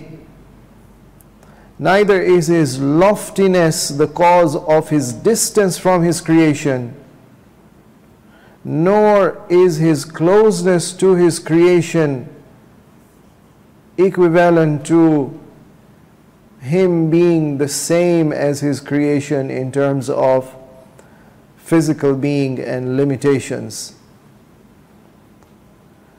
Such a being who is high and low, and in His highness He is not far, and in His closeness He is not equal to His creation. This unlimited, infinite, all-perfect being is difficult to comprehend. لم يطلع العقول على تحديد صفته. His unlimited attributes are incomprehensible by the human mind. However, وَلَمْ يَحْجُبْهَا عَنْ وَاجِبِ مَعْرِفَتِهِ. But at the same time, humans have been created in such a way that they can manage to attain the minimum necessary comprehension of their unlimited Lord. فهو الذي تشهد له أعلام الوجود على إقرار قلب ذي الجحود. He is the one whose signs are plentiful and all-encompassing and everywhere. تعالى الله عما يقوله المشبهون به والجاحدون له علوا كبيرا. Exalted and glorified is He from the false attributions made by those who don't know His reality. May Allah bless us always with increasing understanding of the all-perfect being as guided to us by Mawla al-Muwahhideen. The topic of our discussion is God in the modern world, how Allah addresses the modern world through His eternal message, the Quran. Essentially, if God is above time and space, then His message also will be timeless and will apply to all ages, be it the secular age, be it the pre or the post-secular age. The Quran introduces itself in Surah Mubarak Furqan, chapter 25, Bismillahir Rahmanir Rahim. تبارك الذي نزل الفرقان على عبده ليكون للعالمين نذيرا. Blessed is He, the absolute source of all blessings, plentiful blessings, continuously flowing blessings, and who grants us different grades of blessings, but one of the highest ones is the Quran, which appears to us in the form of the Furqan, whereby we can make farq and distinction between what is right and wrong, and what is good and bad, and what is true and false in our beliefs, and right and wrong in our morals, and the do's and the don'ts in our rituals. And it is the Furqan which He has sent, the unique separator between truth and falsehood. There is nothing better than that. There is nothing equal to that. إن هذا القرآن يهدي للتي هي أقوم. Surely this Quran, this Furqan, will guide mankind to that which is the most upright and the most righteous path, to the highest truth. No other comparable scripture will have the truth of the Quran. The Quran will always be higher than the previous scriptures. And those ideologies and schools of thought that are not based on any past scriptures, the Quran will have the best criteria of truth compared to any other man-made thought. So this message, which is eternal and which is the ultimate distinguisher and criterion, has been sent down to God's best servant. نزل الفرقان على عبده, on His most humble, unique, exclusive, devoted worshipper, the Holy Prophet sallallahu alaihi wasallam. ليكون للعالمين نذيرا, so that He may be a warner and one who alerts mankind in all times and in all places, for all times. And therefore the Quran will have a message definitely for our secular age also, because it is from an all-living God, an ever-living God, an ever-speaking God, and therefore an ever-living message for all times.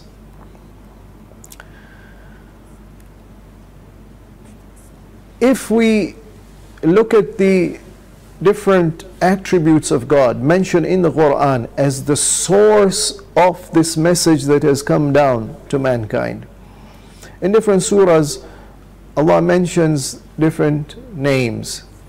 Tanzeel al-Aziz al-Rahim, in Surah Mubarakah Yasin, wal Quran al-Hakim, Allah describes this revelation is from the Almighty, therefore nothing is going to conquer the message of the Quran.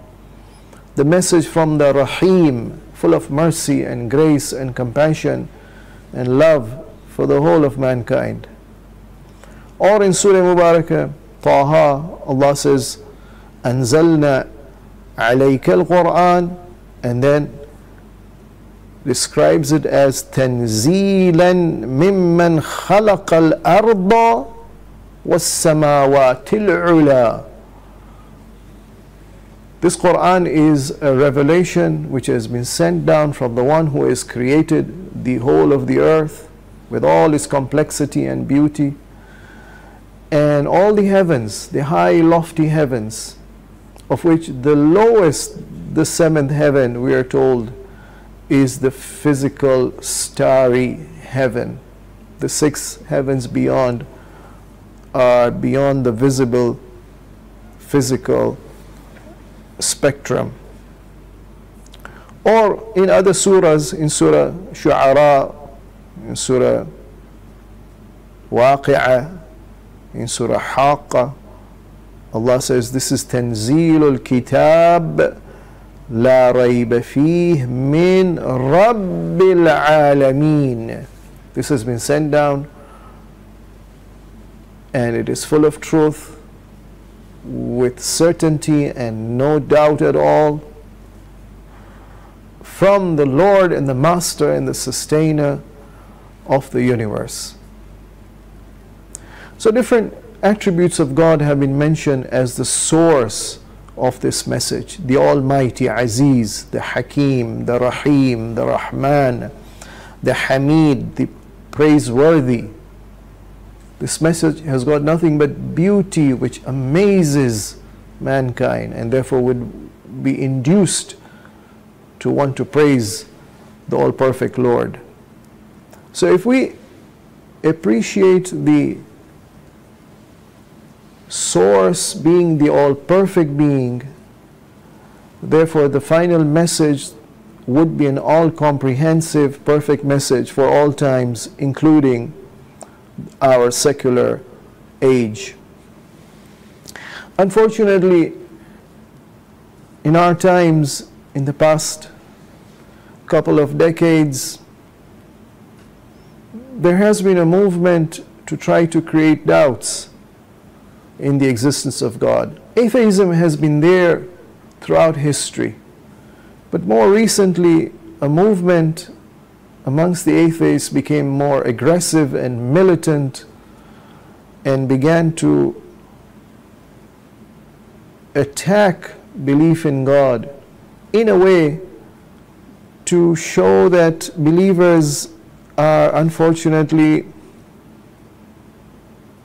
suffering from a delusion about God. Religion is irrational in its belief.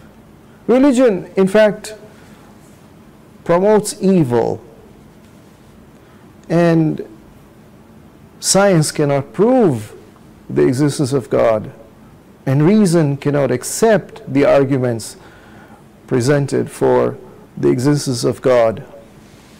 And these ideas and thoughts were propagated, and many people were impressed by the apparent arguments being presented. Yet the Quran, being a message for all times, did not agree with these allegations being made against the deen and against God, to say that religion is irrational. This is the Quran which talks about signs from God, لِقَوْمٍ يَتَفَكَّرُونَ, so that people may reflect and reason, لِقَوْمٍ يَعْقِلُونَ, that they may ponder. Deen cannot be irrational if it comes from the Hakim, who is full of hikmah and wisdom. And to say that religion is the source of evil and trouble and tension and chaos and war in the world. Unfortunately, some of these ideas were propagated and therefore found a ready audience to accept it post-September 11. Yes, there may be some who hijack the deen and misuse it and abuse it, in as much as science itself can be abused. And that doesn't prove that science is wrong, or it doesn't prove that deen is irrational and wrong and a force of and a factor of evil. The deen, the Quran, is Mubarak, sent from Allah, who is Tabarakallahu Ahsanul Khaliqeen. God is the most blessed, who created the best of His creation, the human being, for whom He sent the most blessed message, the Furqan and the Quran. The Quran has sent a messenger who is Rahmatun lil Alameen, not a messenger of evil and war. And to say that science cannot prove the existence of God, interestingly, there has been a growing number of scientists who have converted to faith. Interesting example is Professor Anthony Flew, a British scientist who was an atheist, but later on in life he converted. And interesting is the reason that he gives for conversion and belief in God, and the fact that he says that this universe has a beginning from non-existence, which is what Allah clearly mentions in the Quran, that He is Fatir as-samawati wal-ard, the one who creates from non-existence the heavens and the earth. Badi' as-samawati wal-ard, who innovates and creates afresh without any preceding example the beautiful creation. Flew says that study of science indicates that nature is governed by fixed laws, and the Quran clearly mentions Sunnat Allah. Allah creates with specific laws. مَقَدَّرَ كُلَّ شَيْءٍ تَقْدِيرًا, and Allah has measured every entity in existence with specific proportions, not a little less, not a little more, otherwise the system would collapse. Flew says that life with all its complexity began from non-living matter. And then he talks about the anthropic principle, whereby it seems that these constants in the physical laws, biological laws, chemical laws which govern the universe and the appearance of life and the continuity of life, these constants, had there been a slight change in their measurement, a little more or a little less, and life would have become impossible.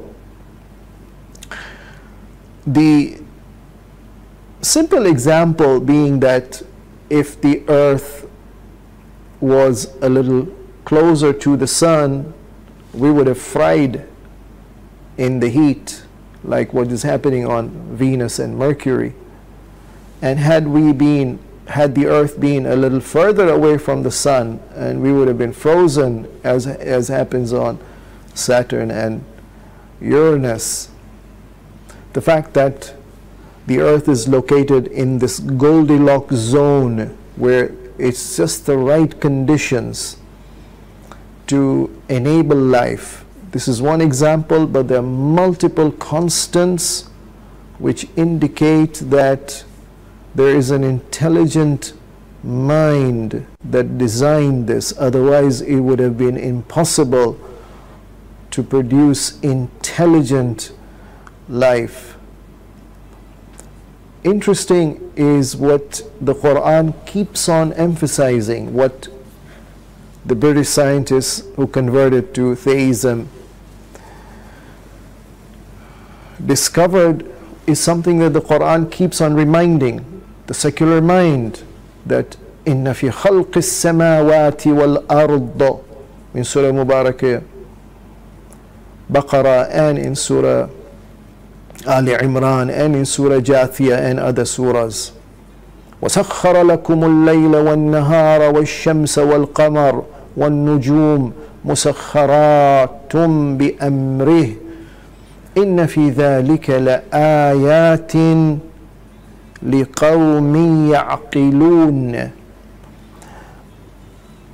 A lot of physical phenomena are mentioned, and an invitation and a challenge is given to the secular mind. Come and study and see the beautiful design, the complex design which cannot be possible just by chance or by blind forces of matter.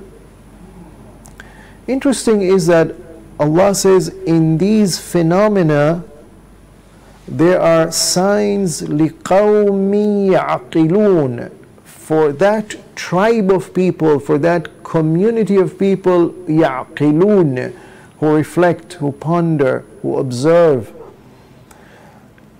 قَوْمٍ, according to one of the great mufassirs of the Quran, he elaborates on this word لِقَوْمٍ يَعْقِلُونَ قَوْمٍ يَتَفَكَّرُونَ. Qawm from the word qiwam, one whose whole pillar of existence, whose fundamental core identity is there are people who use their aql and fikr, who ponder and reflect.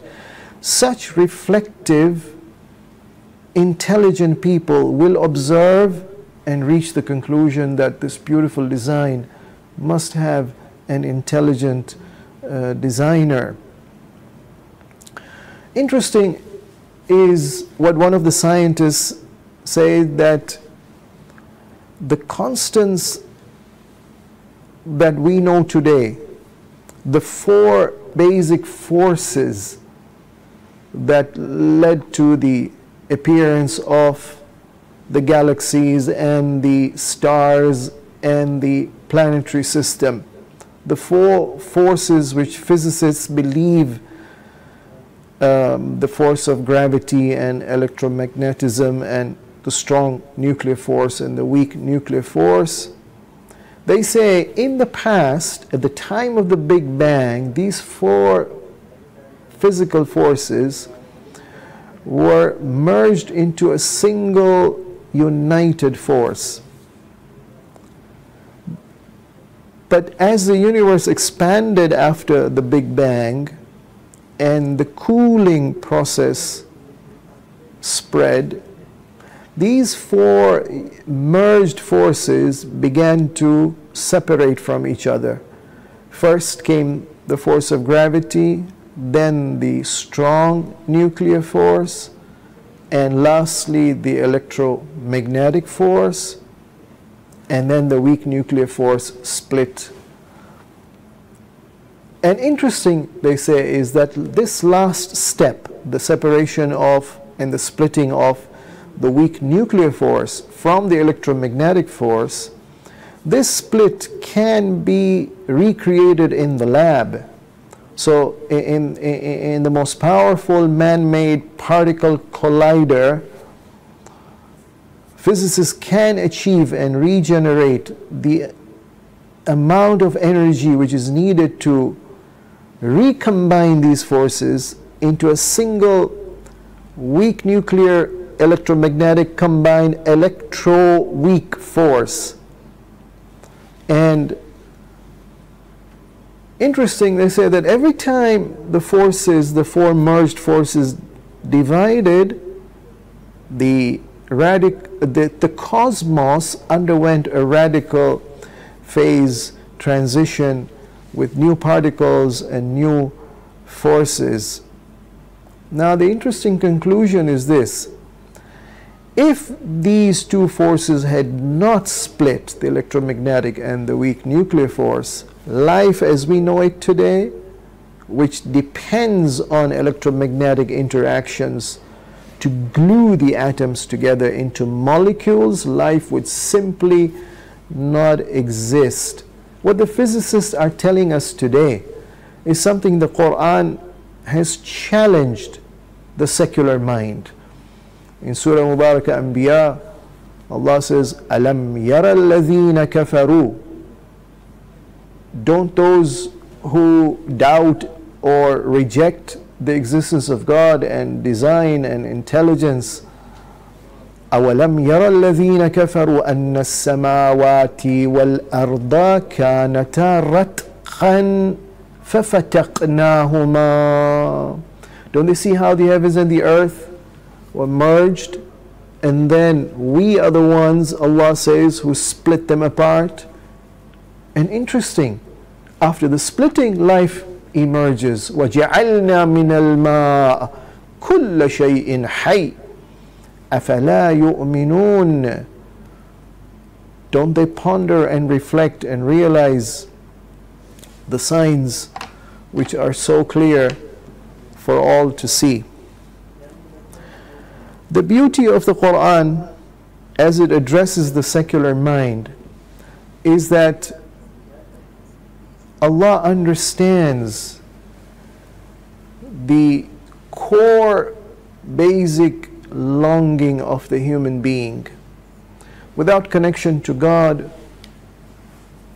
without devoting oneself to a higher being, without submitting oneself in awe and submission and humility and love to the all absolute, powerful, perfect being, man by nature is attracted to lesser beings, to lesser entities, and he begins to worship and to devote himself and to adore other entities, the result of which is self-harm and self-destruction.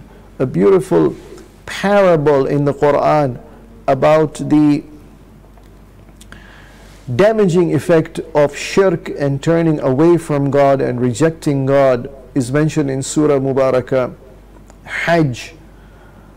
وَمَنْ يُشْرِكْ بِاللَّهِ فَكَأَنَّمَا خَرَّ مِنَ السَّمَاءِ. The parable and the example, the illustration of the state of mind and life of a person who rejects God and turns to other entities and devotes himself. Sometimes it's to oneself, the little man-made God in himself.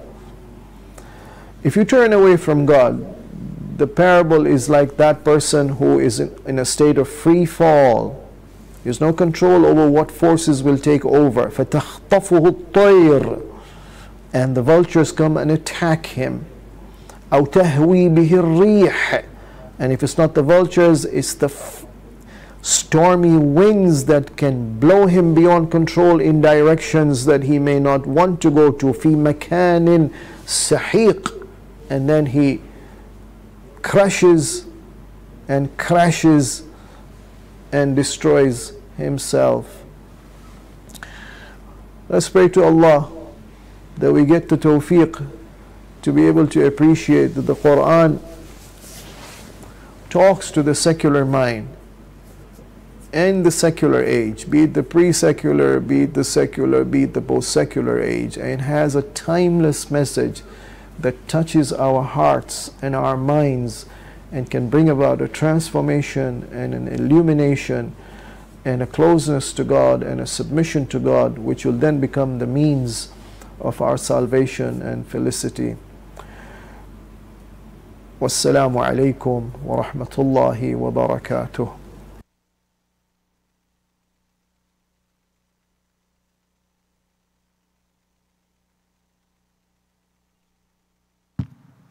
Thank you very much, Sheikh Dr. Murtada Ali Dina, for delivering that really inspiring and insightful discussion of reading the Quran in a secular age.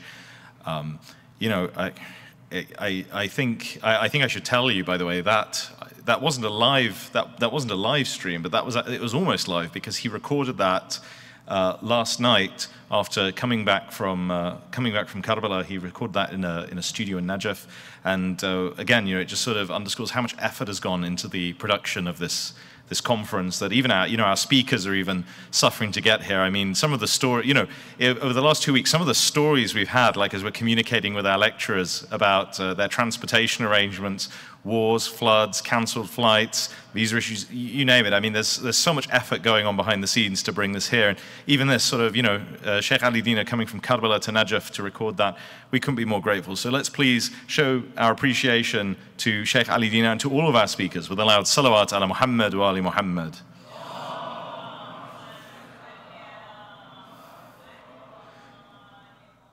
Now, we are running a little bit behind time, so in order to get the time back, now I realize we said that human beings can transcend time and space, which is great in theory, but I don't think we've reached that level of tajarrud yet where we can just sort of, you know, have the whole conference transcend time.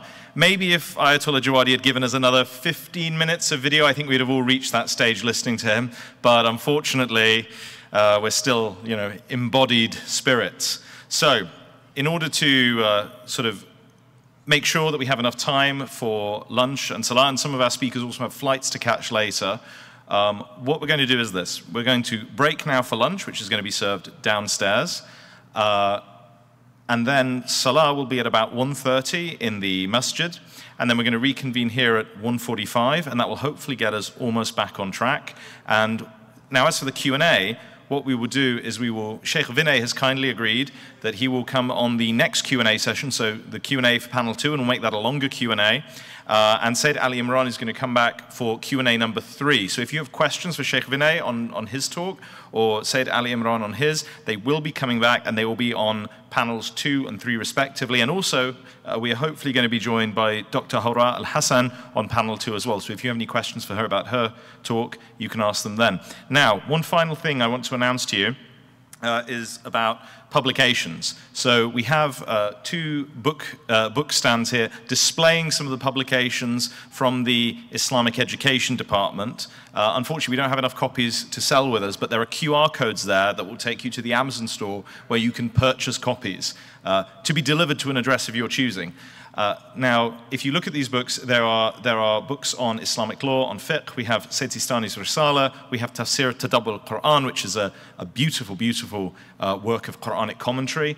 We also have samples from the new Tawdi al-Masail al-Jami', or the comprehensive Islamic laws of Sayyid Sistani, which the Islamic Education Department are producing, and I believe that that project's being overseen by Sheikh Muhammad Ali Ismail, who's here in the amongst our presenters, and it really looks fantastic. I mean, you know, it's extremely detailed technical work, and so if you have any questions about that, do check out the samples that are available. So right now what we've got from Tawdi al-Masail al-Jami' is just the first 2 chapters, I believe, for you to have a look at. And if you want to know more about it, Sheikh Ismail is also here. Oh, and we have a sample that I can hold up for you. So, and here's one I made earlier. Or, well, one that Sheikh Ismail made earlier. I'm sorry, I shouldn't take credit for that. But we have samples of these available for you to look through as well. And so this is Comprehensive Islamic Laws, an English translation of Tawdi al-Masail al-Jami', an expanded manual of rulings from His Eminence, As-Sayyid Ali al-Husseini as-Sistani, may God preserve him, translated and annotated by Muhammad Ali Ismail. And this is, and by the way, this booklet has been printed especially for this conference here. So it's a limited edition, which means if you get one, you hold on to it for a few years, then put it on eBay. You know, you can make back the gas money you paid to get here. So this is both an investment in your akhirah and an investment in your future. Limited edition copies available now. Okay, without further ado, I'd like to ask you all to go to lunch and then to salah. Walhamdulillahi Rabbil Alameen. Assalamu alaikum wa rahmatullahi wa barakatuh. Salawat.